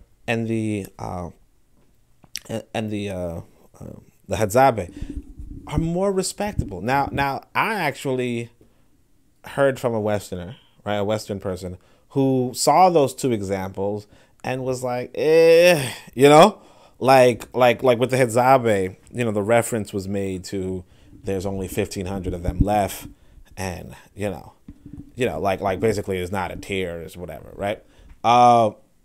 Which is sad, right? But well, it's sad for me, but it was like, yeah, who cares, right?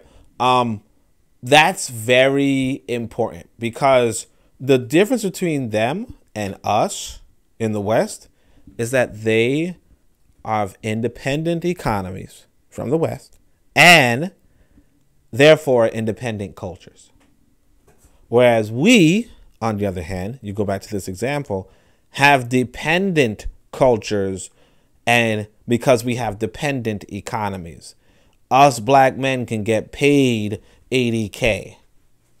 You understand? Who's going to pay us $80K? White boy. The culture, the recommendation is, hey, you know what? We can really do something of high value for these white folk. But we are way bigger in number. I mean, I just told you there's 1,500 Htp. They're independent. There's 40 million black folk in America alone. Maybe close to a billion. No, I shouldn't say that. But maybe like 200, 500 million. Let's say 500 million Africans of urban Africans who are, if you understand this, right? We go to neocolonialism. What's neocolonialism? It's the same Western economy of surviving by working and thriving by serving. What neocolonialism, right? And this is a, like I said, go read Fanon, right? Go listen to my discussion on Fanon. But Fanon really describes, hey, you know what? The reality of neocolonialism is this. You had the colonizer. Now remember what colonies are. Colonies started off as corporations, right?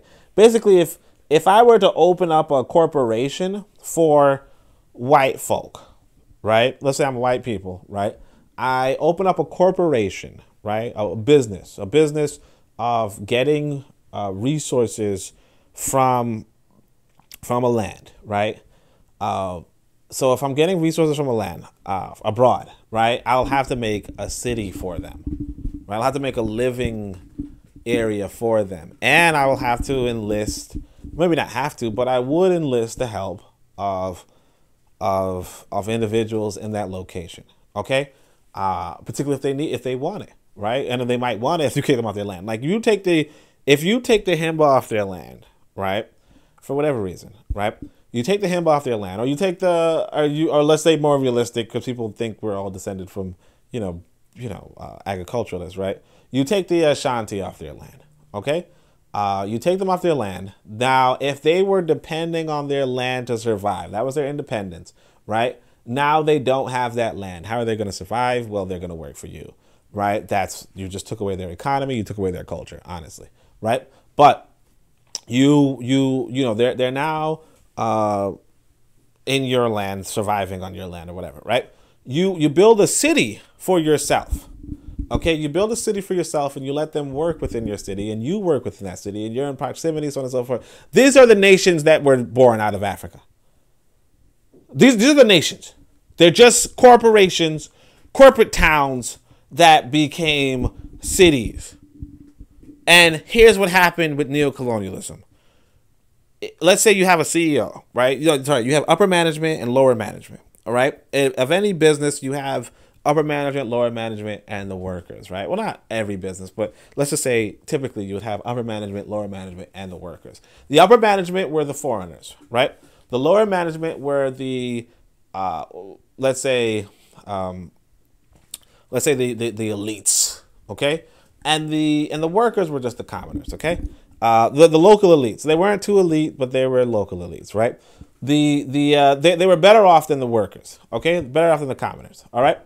Now, what happened in colonialism was that you took out the upper management, right?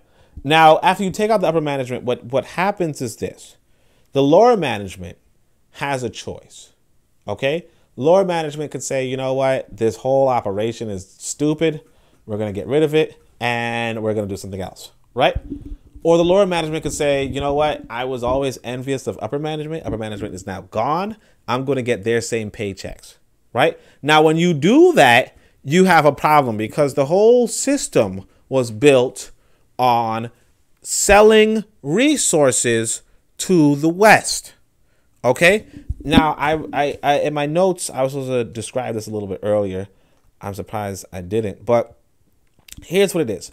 I'm going to describe it this way. For the white man, colonialism is survive by working and thrive by exchanging resources for currency, right? And so basically you bring gold, like let's say you're an English company, you would, or, company, colony, corporation, whatever you want to call it. They're all the same thing. You're an English colony, and you can even think of it like hey, you set up McDonald's and you have upper management from the West, right? This is just McDonald's. This is not even, this is not realistic, but you set up McDonald's or whatever, right?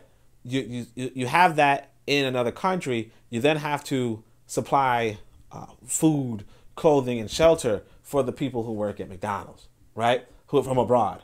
And then you're also going to have employees among the people who work below, and that's why you're the upper management, and they're the lower management, and blah, blah, blah, blah, right?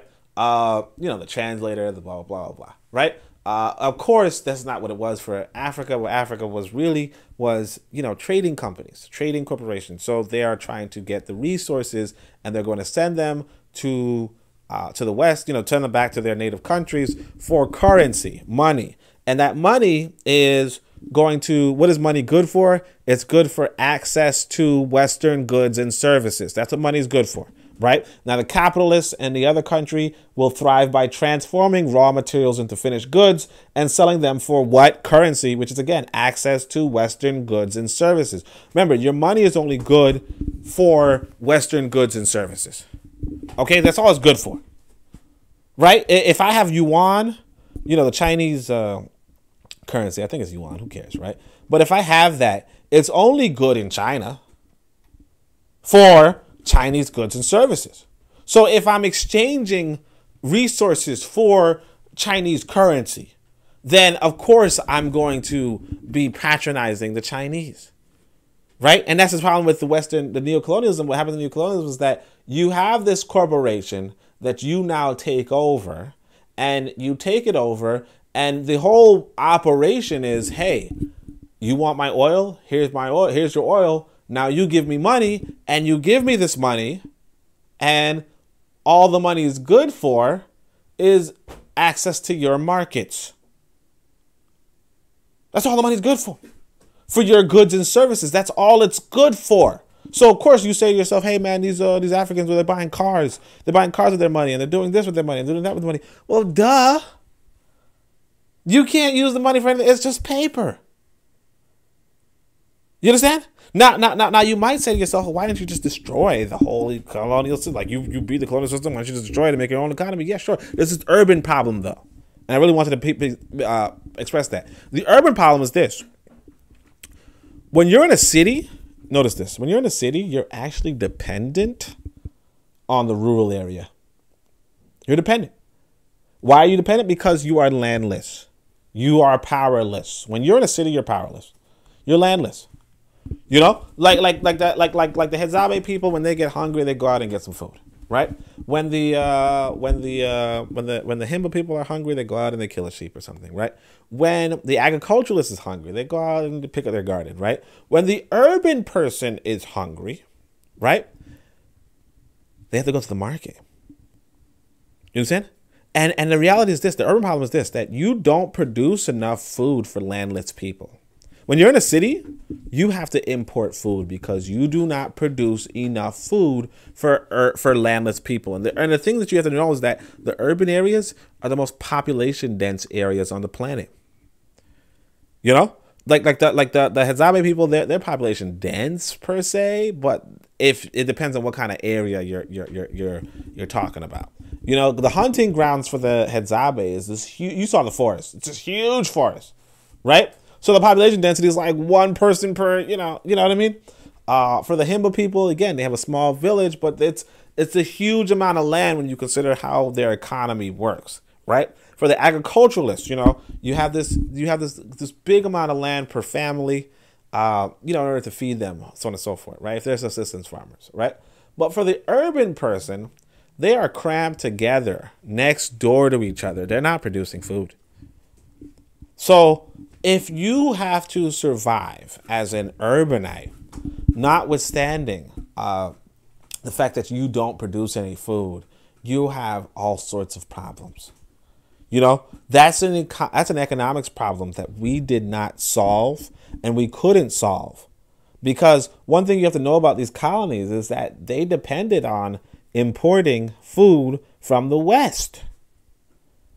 You know, if you're, you know, I did use the McDonald's example, which is unrealistic, but the thing is this, that if you did have a colony, right? Like let's just say it this way. If you're a European and you go to another country, right? What kind of food do you want to eat?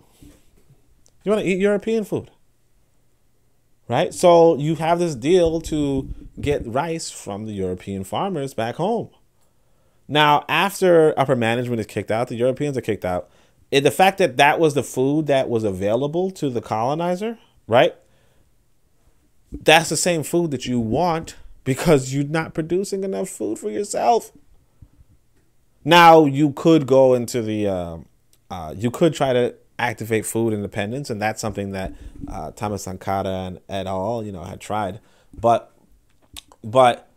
that really tells you what neocolonialism is really about. I just really wanted to give you that for just those reasons.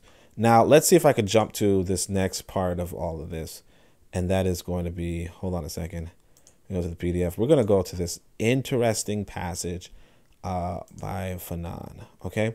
So, Fanon's going to say this, because basically, you're realizing that your culture is an expression of your economy, okay? And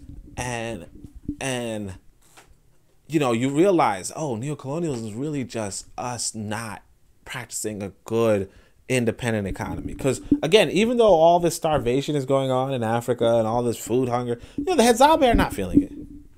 The Himba are not feeling it. Why? Because they're not in that economy. They're not depending on the West like the rest of us. And again, like I said, if you're practicing African culture, you're like, oh man, I'm practicing African culture. I'm learning a language. I'm learning. That's not the culture. The culture is the economy. Is that food independence. And until you understand that, it's you're playing dress up. But let's go on. This is under a colonial regime. No crime is too petty. So he's like, under the colonial regime. Remember, in the colonial regime, what they do is they put you in this urban kind of area, or they take you off of the good land and they put you in like smaller land and all that kind of stuff. Basically, if you were an agriculturalist or if you were a nomad or whatever economy you had, it is cut hard. Okay? So he says, during the colonial regime, no crime is too petty for a loaf of bread or a wretched sheep. If you want a sheep or a loaf of bread, no crime is too petty. Under a colonial regime, man's relationship with the physical world and history is connected to food. In a context of oppression like that of Algeria, remember, Algeria are not even black folk. They're a bunch of Arabs, right? For the colonized, living does not mean embodying a set of values, does not mean integrating oneself into the coherent, constructive development of the world. To live simply means not to die. To exist means staying alive. Remember the other brother, the Hetzabe brother. He was like, what's important in life? I mean, what's the most important thing in life? And he basically said to not die. He said meat. To not die. What made him happy? Meat. What's meat? Everything. To exist means staying alive. Every date grown is victory. Date. These are agriculturalists. Not the result of hard work, but a victory celebrating a triumph over life. Stealing dates, therefore, or allowing one's sheep to eat the neighbor's grass, allowing one's sheep that's herding to eat the neighbor's grass is not a disregard for property rights. That's what we talk. We in the urban area, we say property rights and you're breaking the law, right? Or disrespect. That's disrespectful. No, they are attempts at murder. You get it? If I go into the Hetzabe place and I kill all the animals, I kill all the baboons, or I kidnap all the baboons, they'll say that's attempted murder. And not just the baboons, because they eat everything, right? So you take all the hyenas, you take all the animals out. They'll say you're trying to murder us. You go to the Himba people, and you take all their cattle, all their goats, right? They'll fight you. Why? Because it's not, oh, you're disregarding my property rights, or you're breaking the law, you're disrespecting me. You're attempting to murder me. Once you've seen men and women in Kabilas struggling down into the valley for weeks on end to bring up soil in little baskets, you can understand that theft is attempted murder and not a peccadillo. It's, a small crime. The sole obsession is the need to fill that ever-shrinking stomach, however little in demand.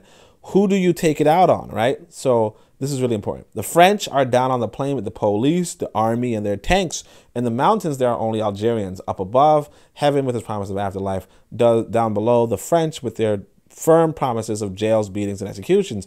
Inevitably, you stumble up against yourself. Here lies the core of self-hatred that characterizes race conflict in segregated societies. Look at this. He's talking about race. He's talking about self-hatred among Arabs based off of a depressed economy. See, we like to talk about economics, and we like to talk about psychology, and we don't really pay attention to ecology. And this is why, you know, it's going to be hard for us to progress as a people. It's going to be hard for us to progress as a people until we get onto this economics, ecology conversation. And not the economics that says, hey, you know what, let's try to build wealth in the Western fashion. Because the reality is this, that as long as you have USD, you will have to feed into the Western economy, right? You have to think about how you can eat, how you can feed your own people, and how you can do that in an advanced economic way. That is what I am telling you. Again, you know, that's what I'm telling you. I'm telling you, go get yourself, you know, a copy of the literature, because this is really, really very important. We're gonna jump into this example of gangs, you know, because, you know, we talk about self-hatred. Okay, we talk about self-hatred, but let me tell you this: if I would do events in the hood. Okay, when I did events in the hood, I had to pull up flyers, right? I'm walking through the hood and I'm pulling up flyers, and there are kids watching me and talking on their phone and all that kind of stuff, and they're like reporting my movements, and I'm like, what are they doing? He's like, you know, and you know, I'm with a friend, and he's saying, oh yeah, they're lookouts. They're paying attention to what's going on. And so it's like, what is going on, right? Now here's this. I'll tell you this. I'll tell you another way to tell you this. If I go into the hood and I said, look, I'm going to stay on this corner and sell drugs, right? To the same customers that the resident gangsters are selling drugs to, right? They'll probably try to kill me, right? So when I was, you know, in the hood, I'm on the corner and I'm, you know, handing out pamphlets, they're coming to me and asking me, like, hey, what are you doing? I'm like, yeah, I'm teaching this tutoring class. I'm like, oh, okay. Math tutoring? Yeah. I'm like, yeah, that's what I'm doing. I'm like, okay, cool. Right? And they walk away. I'm like, are you interested? No, I'm not interested in that. I just wanted to know if you were selling drugs in my neighborhood. They didn't say that, but, you know, that's what it is. So you, on the other hand, you know, because you're in the psychology school, or, you know, before the ecology school, you're saying, man, these black folk have self-hatred. These black folk have self-hatred because, you know, they you know, why can't you just all get along? Why are you killing people? This person's standing on the, you know, blah, blah, blah. And you should learn to work together and build an economy and blah, blah, blah, blah. No. If, again, an economy is how you survive and thrive. When you're in that kind of environment, selling drugs is a way to survive or thrive. Right? Because if you're not good at mathematics, if you're not good at reading, and not to say that these people aren't good at math and reading, but I'm just saying that as an individual, if you don't see school as a real opportunity for you to survive or thrive off of, right, then you're going to try other things, whether that be basketball, whether that be so on and so forth, blah, blah, blah. And that's where that self-hate comes in. And sorry, that's why you would say self-hate and you would say this is a psychological problem to address. But the real thing you have to address is how can you keep these people eating? And if you don't address that point of how do you feed these people, because the reality is this, that you're not feeding these people. If you don't get how to feed and clothe and shelter these people, then you are not doing anything for them. Again, ecology is one of the most important things for us to understand if we're going to move forward as a people. The other example I want to give you is this conscious example, right? You have to notice this, that Yvette Carnell and Tariq Nasheed never had any beef. They never had any beef until they went for the same customers, right? So Yvette Carnell does this thing. She releases this. Basically, every once in a while, no, every people have this sort of jingoism. Especially when if you tickle their economy bone, right? Black folk feeling the pinch of not being able to survive and thrive, and worse, seeing other people survive and thrive in the country that they've been resident to for hundreds of years, right? They feel a type of way about it. They say, hey, you know what? That's like, how can I articulate how I don't like this, right? So Yvette Carnell, Yvette Carnell, she comes in and she says, yeah, you know what? We should have. You know, one of the things that we should have is reparations. And another thing we should have, like, reparations will make us survive and thrive. Or even you know, the economic situation is so bad that it doesn't look like we're going to survive and thrive for long unless something happens and we have to distinct ourselves from other people and blah, blah, blah, blah. And she does that. And then she gets some play, you know, she's talking economy. She's talking economics. She gets some play. Right. So Tariq, you know, the hustler. Right. And they're all hustlers. Everybody's a hustler. Tariq's a hustler. You know, they're both con people at all. Right. But you realize he's like, hey, let me get into that action. Right. And if that's like, yeah, sure. But, you know, keep your distance. You know, I'm going to be the main collector, right? You know, if I do an ADOS event, it's going to be my ADOS event, right? And I'm going to get the thing. And Drake's like, no, look, maybe we could both have. So he's like, no, ADOS is my thing. I trademarked it. And so Tariq says, okay, well, then I'm going to do my own thing. FBA. Same customers. And then they start beefing with each other. Why? Because of economics. It's the same as if I go into the hood, I'm selling drugs on the corner, you know, for cheaper, you know, like, whoa, you can't do that. You're threatening my livelihood.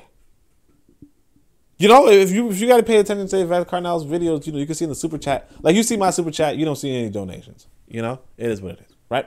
I don't think I have enough followers to get any donations. So if you want to donate, get my followership up. You know, get my followers up. Or you could also hit up my Cash App. It's in the description.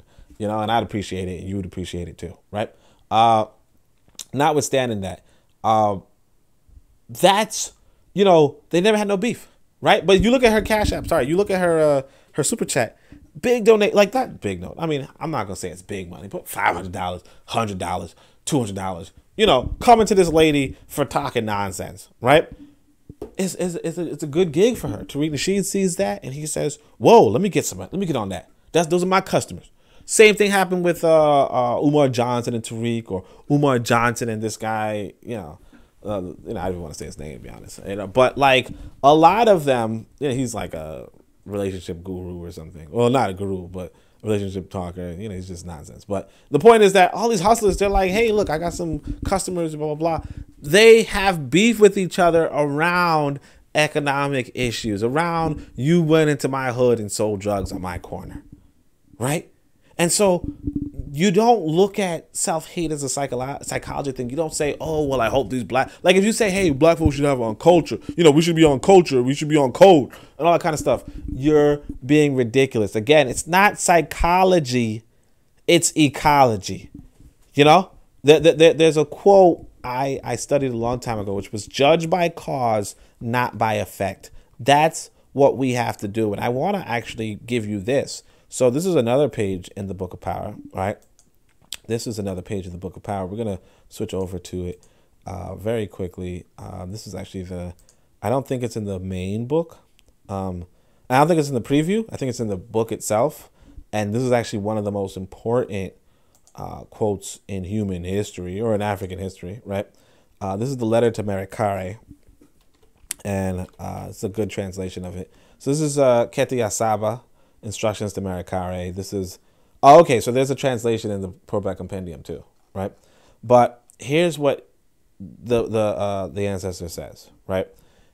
And by the way, when I say ancestor, I want you to realize that, you know, when we talk about, oh yeah, we're descended from the ancient Egyptians, right? Or whatever, right? Or we're partly descended, or they're the same people of us.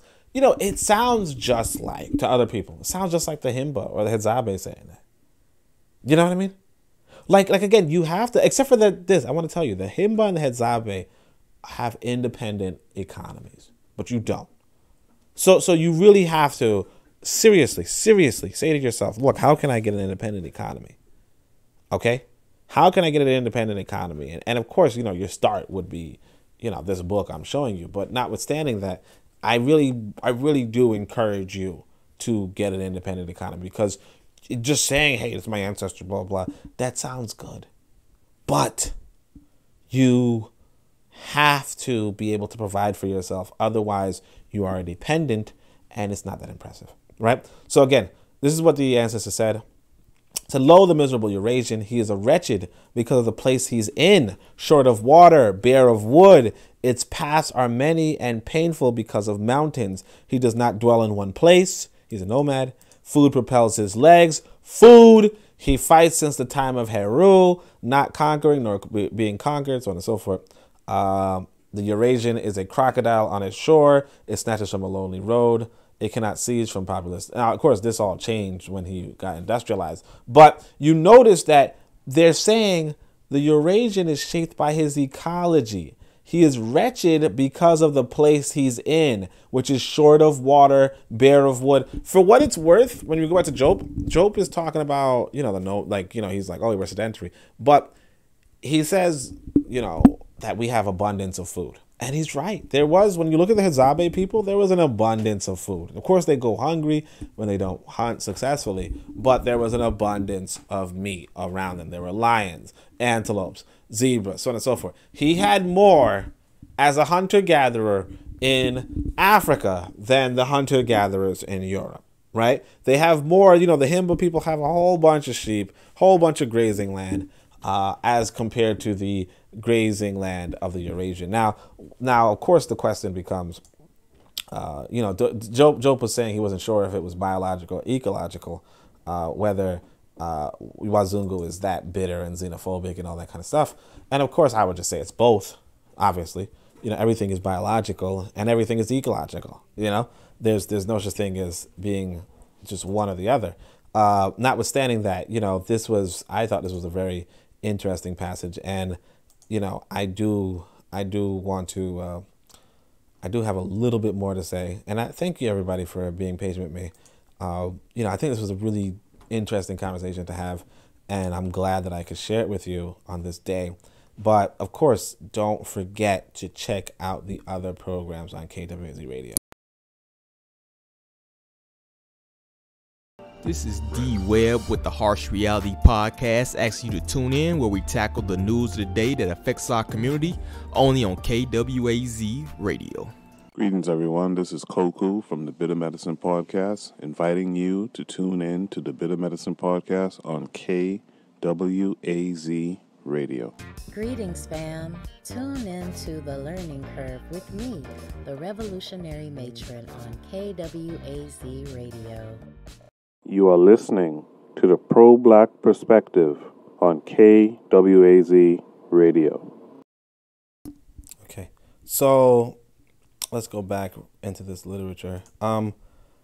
What can I tell you else? So this is it. Africa. Here's what I really want you to get. When you understand this economy thing, right? You realize that we are being programmed by this Westerner. And one of the things that we're programmed to say is that Africa is rich. Okay? Africa is not rich. Africa is not rich. Okay? The thing is that Africa has resources that are valued to the extent that you can exchange those resources for Western currencies. You know? And those Western currencies give you access to Western goods and services. Okay? The Htp and the Himba aren't rich, and they're not even due any money or compensation if their land is taken from them, and neither are you. You know? Neither are you. You see, Wazungu, when Wazungu shows up, and he shows up to cities. Now, here's the thing you got to realize, too. When you're in an industrial economy, right, even the agricultural economy is not that impressive. See, I want to say this, right? You know, I was talking to, you know, like I said, a Westerner, right? You know, they're African, but they're Western, and they weren't impressed with the Htp. They were not impressed with the Himba. Like I told you, that they were saying about the Himba, you know, why don't they go out and get some seasoning? You know, like they were not impressed with the Himba. All right. The idea now we have these nice kingdoms and civilizations, you know, from Egypt and, you know, the what's this called? The Yoruba, the Akan, the you know, so on and so forth, right? Menumotapa, so on and so forth, right? We have all this. If you're an urban industrial Wazungu, you're not that impressed. And here's the thing too. It's like, oh, you displace people from their land, you give them money. Why are you giving them money? Their economy is not even monetary. Like their economy doesn't even suit your Western economy. You giving them money is just you inviting them into your country. You understand? like us asking for money or reparations or anything is really just us saying, I want to be a part of your economic order. Right? And so you see, this was actually a pretty interesting video. Like I said, I got this huge luck. I'm recording this on September 3rd. This was released just a few hours before I started recording, right? This is that brother, good person. I don't know if I can say this. Umzilikazi wa Africa, right? A musician. Check out their platform. Check out their music. It's pretty good music, right? But I just saw this and I was like, "Yup, gotta put it in." Right? He says, despite its popularity as a tourist destination, the area has no visitor center or gate fees, and local residents receive little income from tourism. Hashtags Africa. And then it's a nice little video. 14 seconds. Right? So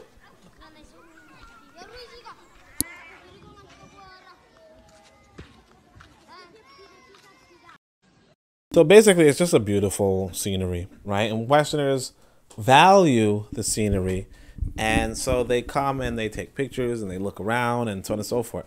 And us, with our understanding of economics, right, or our misunderstanding of economics, we come up with this sort of idea, which is, well, we should have money from your tourism. You understand? I hope you're getting what I'm saying now. Like, by now, you understand why we went through all of that. By now, you're understanding why we went through all that. Because what you have is that is not a way to survive or thrive. That is not a way for an individual to survive or thrive. And essentially, what Wazungu did was Wazungu said, hey, look, I'm surviving and thriving in my own economy, and now I can go out into other parts of the world and enjoy the planet, right? They don't need to pay you for that. You know, I mean, it's fundamental we really get this, because we're not setting up an economy for ourselves. And there's this idea that, hey, people should pay us, you know, for tourism or something, right? Really misunderstands what, like, essentially we're willing to sell Africa. We're still willing to sell Africa. When we say Africa is rich, that means that we're willing to give it to Wazungu. Because the reality is this, that gold isn't worth more than like isn't worth anything. It's not worth anything. What happens is that Wazungu likes it. And because Wazungu wants it and likes it, that's why it's worth something. But that just means that you're willing to sell Africa. I want to tell you this. So, like I told you guys about checking out KWZ Radio, you know, Bit of Medicine had this good paper. And at one point, he talks about this incident that I wasn't even familiar with, right? And that was, he says, when a white man saw black folk in West Africa were exchanging cowrie shells as currency, right? So the cowrie shell was how you access the markets and how you got goods and services in Western Africa, right? What he did was the white man went to East Africa, where they didn't care about the shells, and returned to West Africa rich. You understand? Cowrie shells don't have any value intrinsically. Gold doesn't have any value intrinsically. Magma doesn't have any value. Rice doesn't have any value intrinsically. What happens is that if somebody else desires something, you would give it to them. So when you say Africa's rich, you're saying, hey, you know what? We have a lot of things that you desire.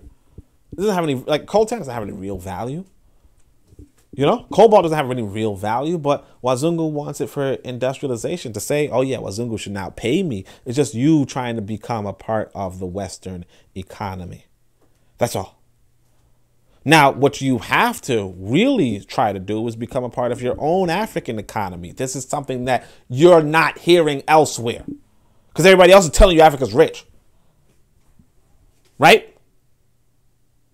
You understand? But that'd be like what's going over to East, saying, oh, East Africa's rich because they got a bunch of cowrie shells on the floor. No. You know, no. And see, now I want to do this though right here, because that's really important. You know?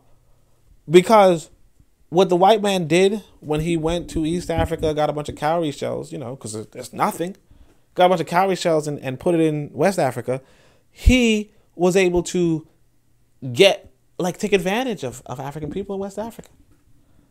Right? And so to protect himself from that, you know, like the paper, you know, like you would say, hey man, you know, the paper, the paper money is not worth anything. It's just paper. It's just, you know, a tree colored in, you know, with coloring. Right? That's the point. Because they don't want that same thing happening. You know, if the currency were lava, were magma, right? Then the people living near volcanoes would be wealthy. You know, that could have been a nice soundbite, right? Let me say it again, right? If the currency were magma, people near volcanoes would be wealthy. But you don't want that to be the case. If you're trying to have a functioning economy, you don't want people going to the other side of the world, finding your currency in abundance, and then bringing it back to your market and taking advantage, taking your food from you. You know, what is it called? Destabilizing your economy because you decided to find value in something that you could find on the floor. You know, that's the reason why the paper, that's the reason why the coin was to avoid that. You know, imagine the quote unquote kings of well, I shouldn't say kings, but the whatever. The leaders of Europe, you know, they're like, oh yeah, gold is really valuable. You know, you got to have gold. And then you go to Africa and the gold's coming out of the ground. They're like, oh yeah, we can't do gold anymore. That's not that valuable. You know, gold isn't worth more than magma in reality. Let me tell you this, gold is not worth more than magma or a grain of rice. It is prettier. That's all. And some people want it. That's it. It's just prettier and some people want it. But if nobody wanted gold, then it's not worth anything. Just like when nobody wanted coltan, it wasn't worth anything. If the Hetzabe could see something on the ground, like the Hetzabe could pass by gold, they don't care. They want meat. The Himba could pass by gold. They don't care. They want meat. The Yoruba could pass by gold, and they might care. They might care, and they might care because somebody. Like some Arab somewhere probably says, you know what? I would like some gold. I'll give you something for gold. I'll give you some of this, these spices for gold. That's what the world of trade is. And so again, if you say Africa is rich, yeah, you're talking about that. So again, I want to just reiterate what I said about Western colonialism and the capitalist economy. For the white man, colonialism is survived by working and thrive by exchanging resources for currency, which is access to Western goods and services. And for the capitalist to thrives by, he survives by the same thing, working. If you're in a capitalist economy, you survive by working. And you thrive by transforming raw materials into finished goods and selling them for currency. That's it, access to Western goods and services. So even now, when we seek to bring more dollars, which have value only to Westerners. Remember, these dollars are just paper that has value to Westerners, your ability to access Western markets, right? When we decide, hey, we're going to build wealth in the West and we're going to bring these dollars back to Africa. Even that, the so-called African nationalists are intent on selling Africa. You understand? Even we're like, yeah, let's go sell Africa.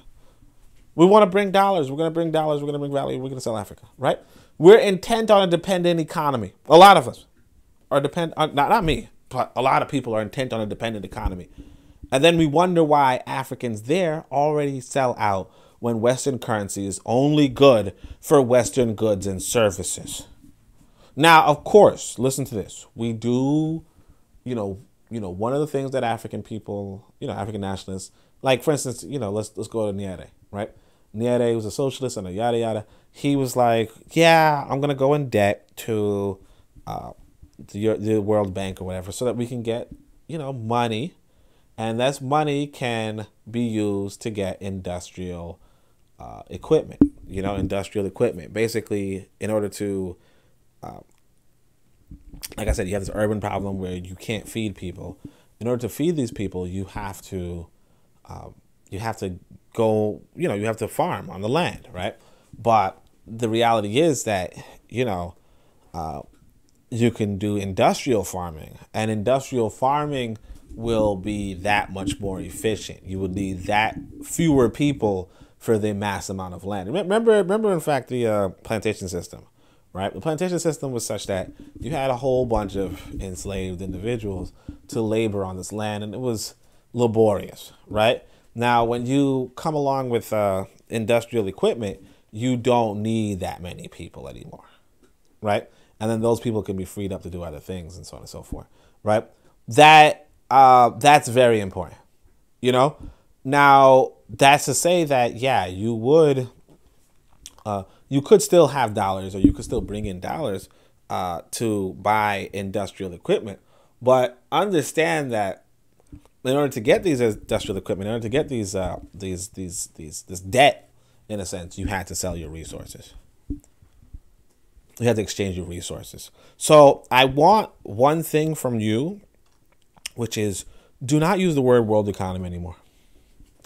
Don't use the word world economy anymore, or global economy. Don't use it. Just call it what it is. It's the European economy. These economies are just European economies. And people in the West, they're just a part of the European economy. And you have to be very careful to what extent you are perverting the economies of Africa with the European economy.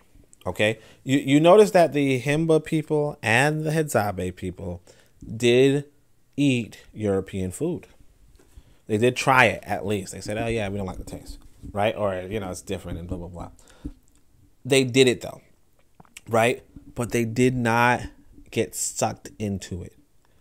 They did not become dependent on it. Look here, you got an industrial machine, you got a nice tractor, that tractor breaks down, how do you repair it? Now, of course, that's the challenge for African people. So we're going to go into, we're closing out soon, right? The challenge of African nationalism is to create an African economy, okay? That is a means for which Africans can survive and thrive.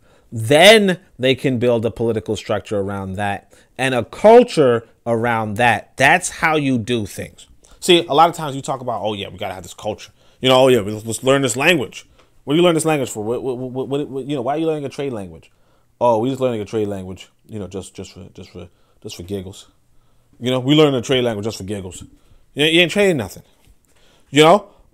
If you're really serious about Pan-African nationalism, you have to be serious about an African economy. Okay? That's it. Right now, that means how to survive and thrive without Wazungu. Okay? And look, and the trouble is this. That's not even a concept among African people. See, that's why I don't even mess with the socialists. That's why I don't mess with the socialists. Because you realize that socialism is an economy. It's like a political economy. It's almost capturing the reality that you have to change the political economy. But it's not a realistic political economy. It's the same capitalism, just with a different upper management. But the same capitalism is based around extracting resources and transforming them into finished products for profit or what have you. Right? And they might say, well, there's no profit. We're just transforming it and sharing it among each other. That's stupid. It's not realistic. I didn't have it queued up, but Carter G. Woodson talks about this in his book. Let me see if I can actually pull up that quote. Give me 2 seconds. But yeah, Carter G. Woodson talks about that in his book. He says, look, if you're talking about socialism at this point, like you're crazy. You're crazy. And this is actually pretty important. So I'm gonna pull it up right quick. So if you guys don't know, there's this website called History as a Weapon, and you could find Miseducation of the Negro there. I'm just gonna try to find the text quickly. Let me see something. Give me 2 seconds, all right? I wish I didn't think about it. So let's see. Let's go to this. So the trouble is that he doesn't use the word socialism per se. Oh yeah, the word I think is competition. So you can see I looked up socialism. I found this section. Let's see. Okay, and he talks about the uneducated, blah, blah, blah. This might be the section, but I would have to, let me just look up the word competition, okay? Because I remember him saying competition. Competition is keener. Competition of the Negro. Under the present regime of competition. Overthrow it. Improve its condition. Do the so-called impossible. Hold on a second. Competition, trifle. Competition with the modern factory. Unprofitable competition. There's no handicap. Okay, yeah, here. So he says, in suggesting, so there was actually a lot there. You saw that. There was a lot of talk about capitalism versus communism in Russia and all that kind of stuff. Carter G. Woodson was living through this period, and so it's worthwhile to, it's really worthwhile to reread his book, particularly if you're from America, right? Or not from America, but if you identify with being from America, right? So anyways, in suggesting herein the rise of the new Negro in politics, the author does not have in mind the so-called radical Negro who have read and misunderstood Karl Marx and his disciples and would solve the political as well as the economic problems of the race by an immediate application of these principles. History shows that although large numbers of people have actually tried to realize such pleasant dreams, they have the final analysis come back to a social program based on competition. If no one is to enjoy the fruits of his exceptional labor, thriving, any more than the individual who is not prepared to render such extraordinary services, right? So the guy who's just surviving, right? Not one of 1,000 will be sufficiently humanitarian to bestir himself to achieve much of importance, and force applied in the case to stimulate such action has always broken down. So he's like, yeah, you know, like let's say you're among the Hezabe, right? You're building things that all like benefits everybody, but like you know, what's the point of building it, right? Not to say that they wouldn't, but just to say that, you know, particularly in this economy, it's just not even the same. Like what kind of human labor you're going to be using and not being rewarded for, right? So he says, if the excited whites who are bringing to the Negroes such strange doctrines are sane enough to believe them, the Negroes themselves should learn to think before it is too late. I shouldn't really use the word Negro, but you get it. That just means people in Niger, by the way, right? But anyway, you know, it basically just means West Africans, right? Insane enough to believe them, the Negroes themselves should learn to think before it's too late. So what, this is just an interesting side note or an interesting sidebar, is this idea, this notion that, you know, even Carter G. Woodson said, you know, a lot of people try the socialism stuff. It just doesn't work. It's not realistic. You know, it's not realistic. And all that kind of stuff. So, you know, but again, I brought it up to say, you have to try to survive and thrive without Wazungu. And that means without Wazungu in your head too. Without forming an economy that doesn't really function outside of sending resources back to Europe for finished goods and completing goods. Now, of course, you do want to industrialize on your own, and you do want to form something along, you know, similar lines. And that's why, you know, of course you can't see the text, but I said this is the biggest threat. No, actually, I'm supposed to show you this image. Give me 2 seconds. So this right here, let's see if you can see it clearly. Oh, no, you can't. This right here is one of the most important images you will see out of America, okay? But let's just go on. I said, again, you know, you have to survive and thrive without Wazungu. And that, so far, it's not even a concept among African people. You saw the gentleman earlier talking about, hey, let's go be truckers and HVACs and, you know, electricians. That's going to get us some good pay, right? That's how you are thinking. That's how you are brought up and developed to think. How can I survive with Wazungu? How can I thrive with Wazungu? Even when you go to Africa, you're like, hey, you know, it'd be better if, you know, we can get white people to buy pineapples at a better rate. You know, they can buy the groundnuts at a better rate. How can we trade and get a better advantage? You know, how can we trade and get better profit for us? That again is not surviving and thriving without Wazungu. Okay? It's not. Now, can we trade among ourselves? That's the question, right?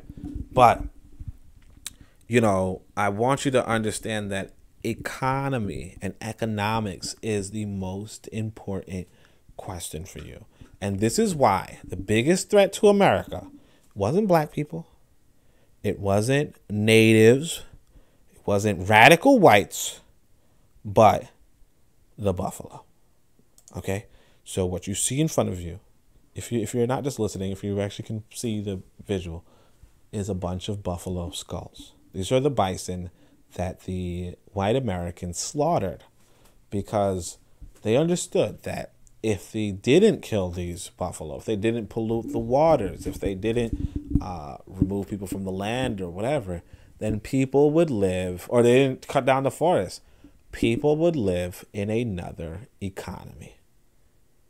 It's the economy that truly, like, economic independence is the biggest threat you can have for for capitalists in a sense, or for white people, right? That's the biggest threat you can have. Economic independence, and not economic development. That's what socialism is allegedly.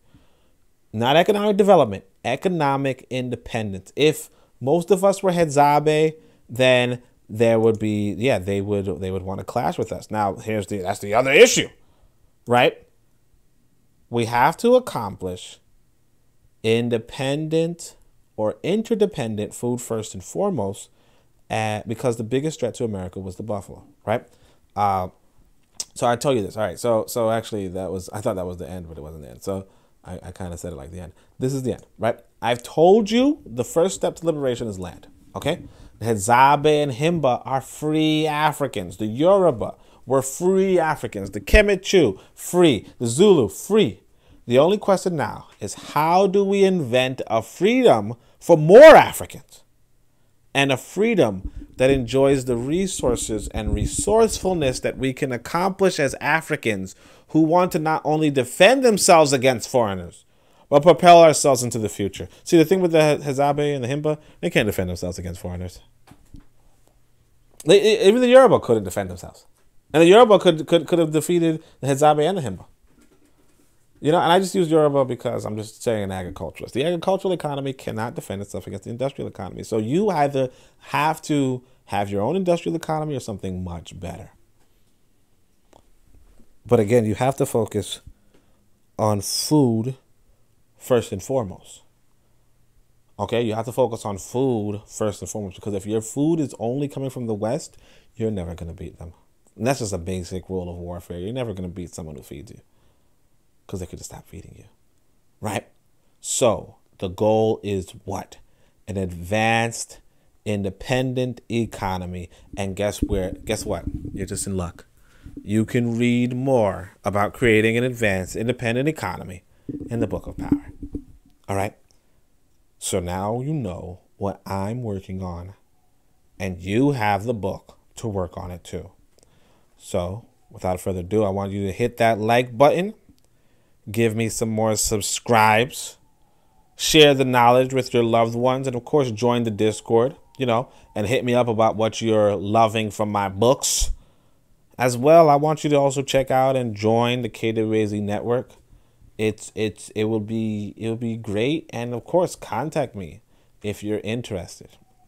But other than that, I'm grateful for your time. I know this was a longer one, but I'm grateful for your time. I hope this was advantageous to you. I enjoyed it. I hope you enjoyed it as well. And until next time, Shemiam Hotep, Anku Jasa Neb Neb, Amen Ma'at, Dua Necher.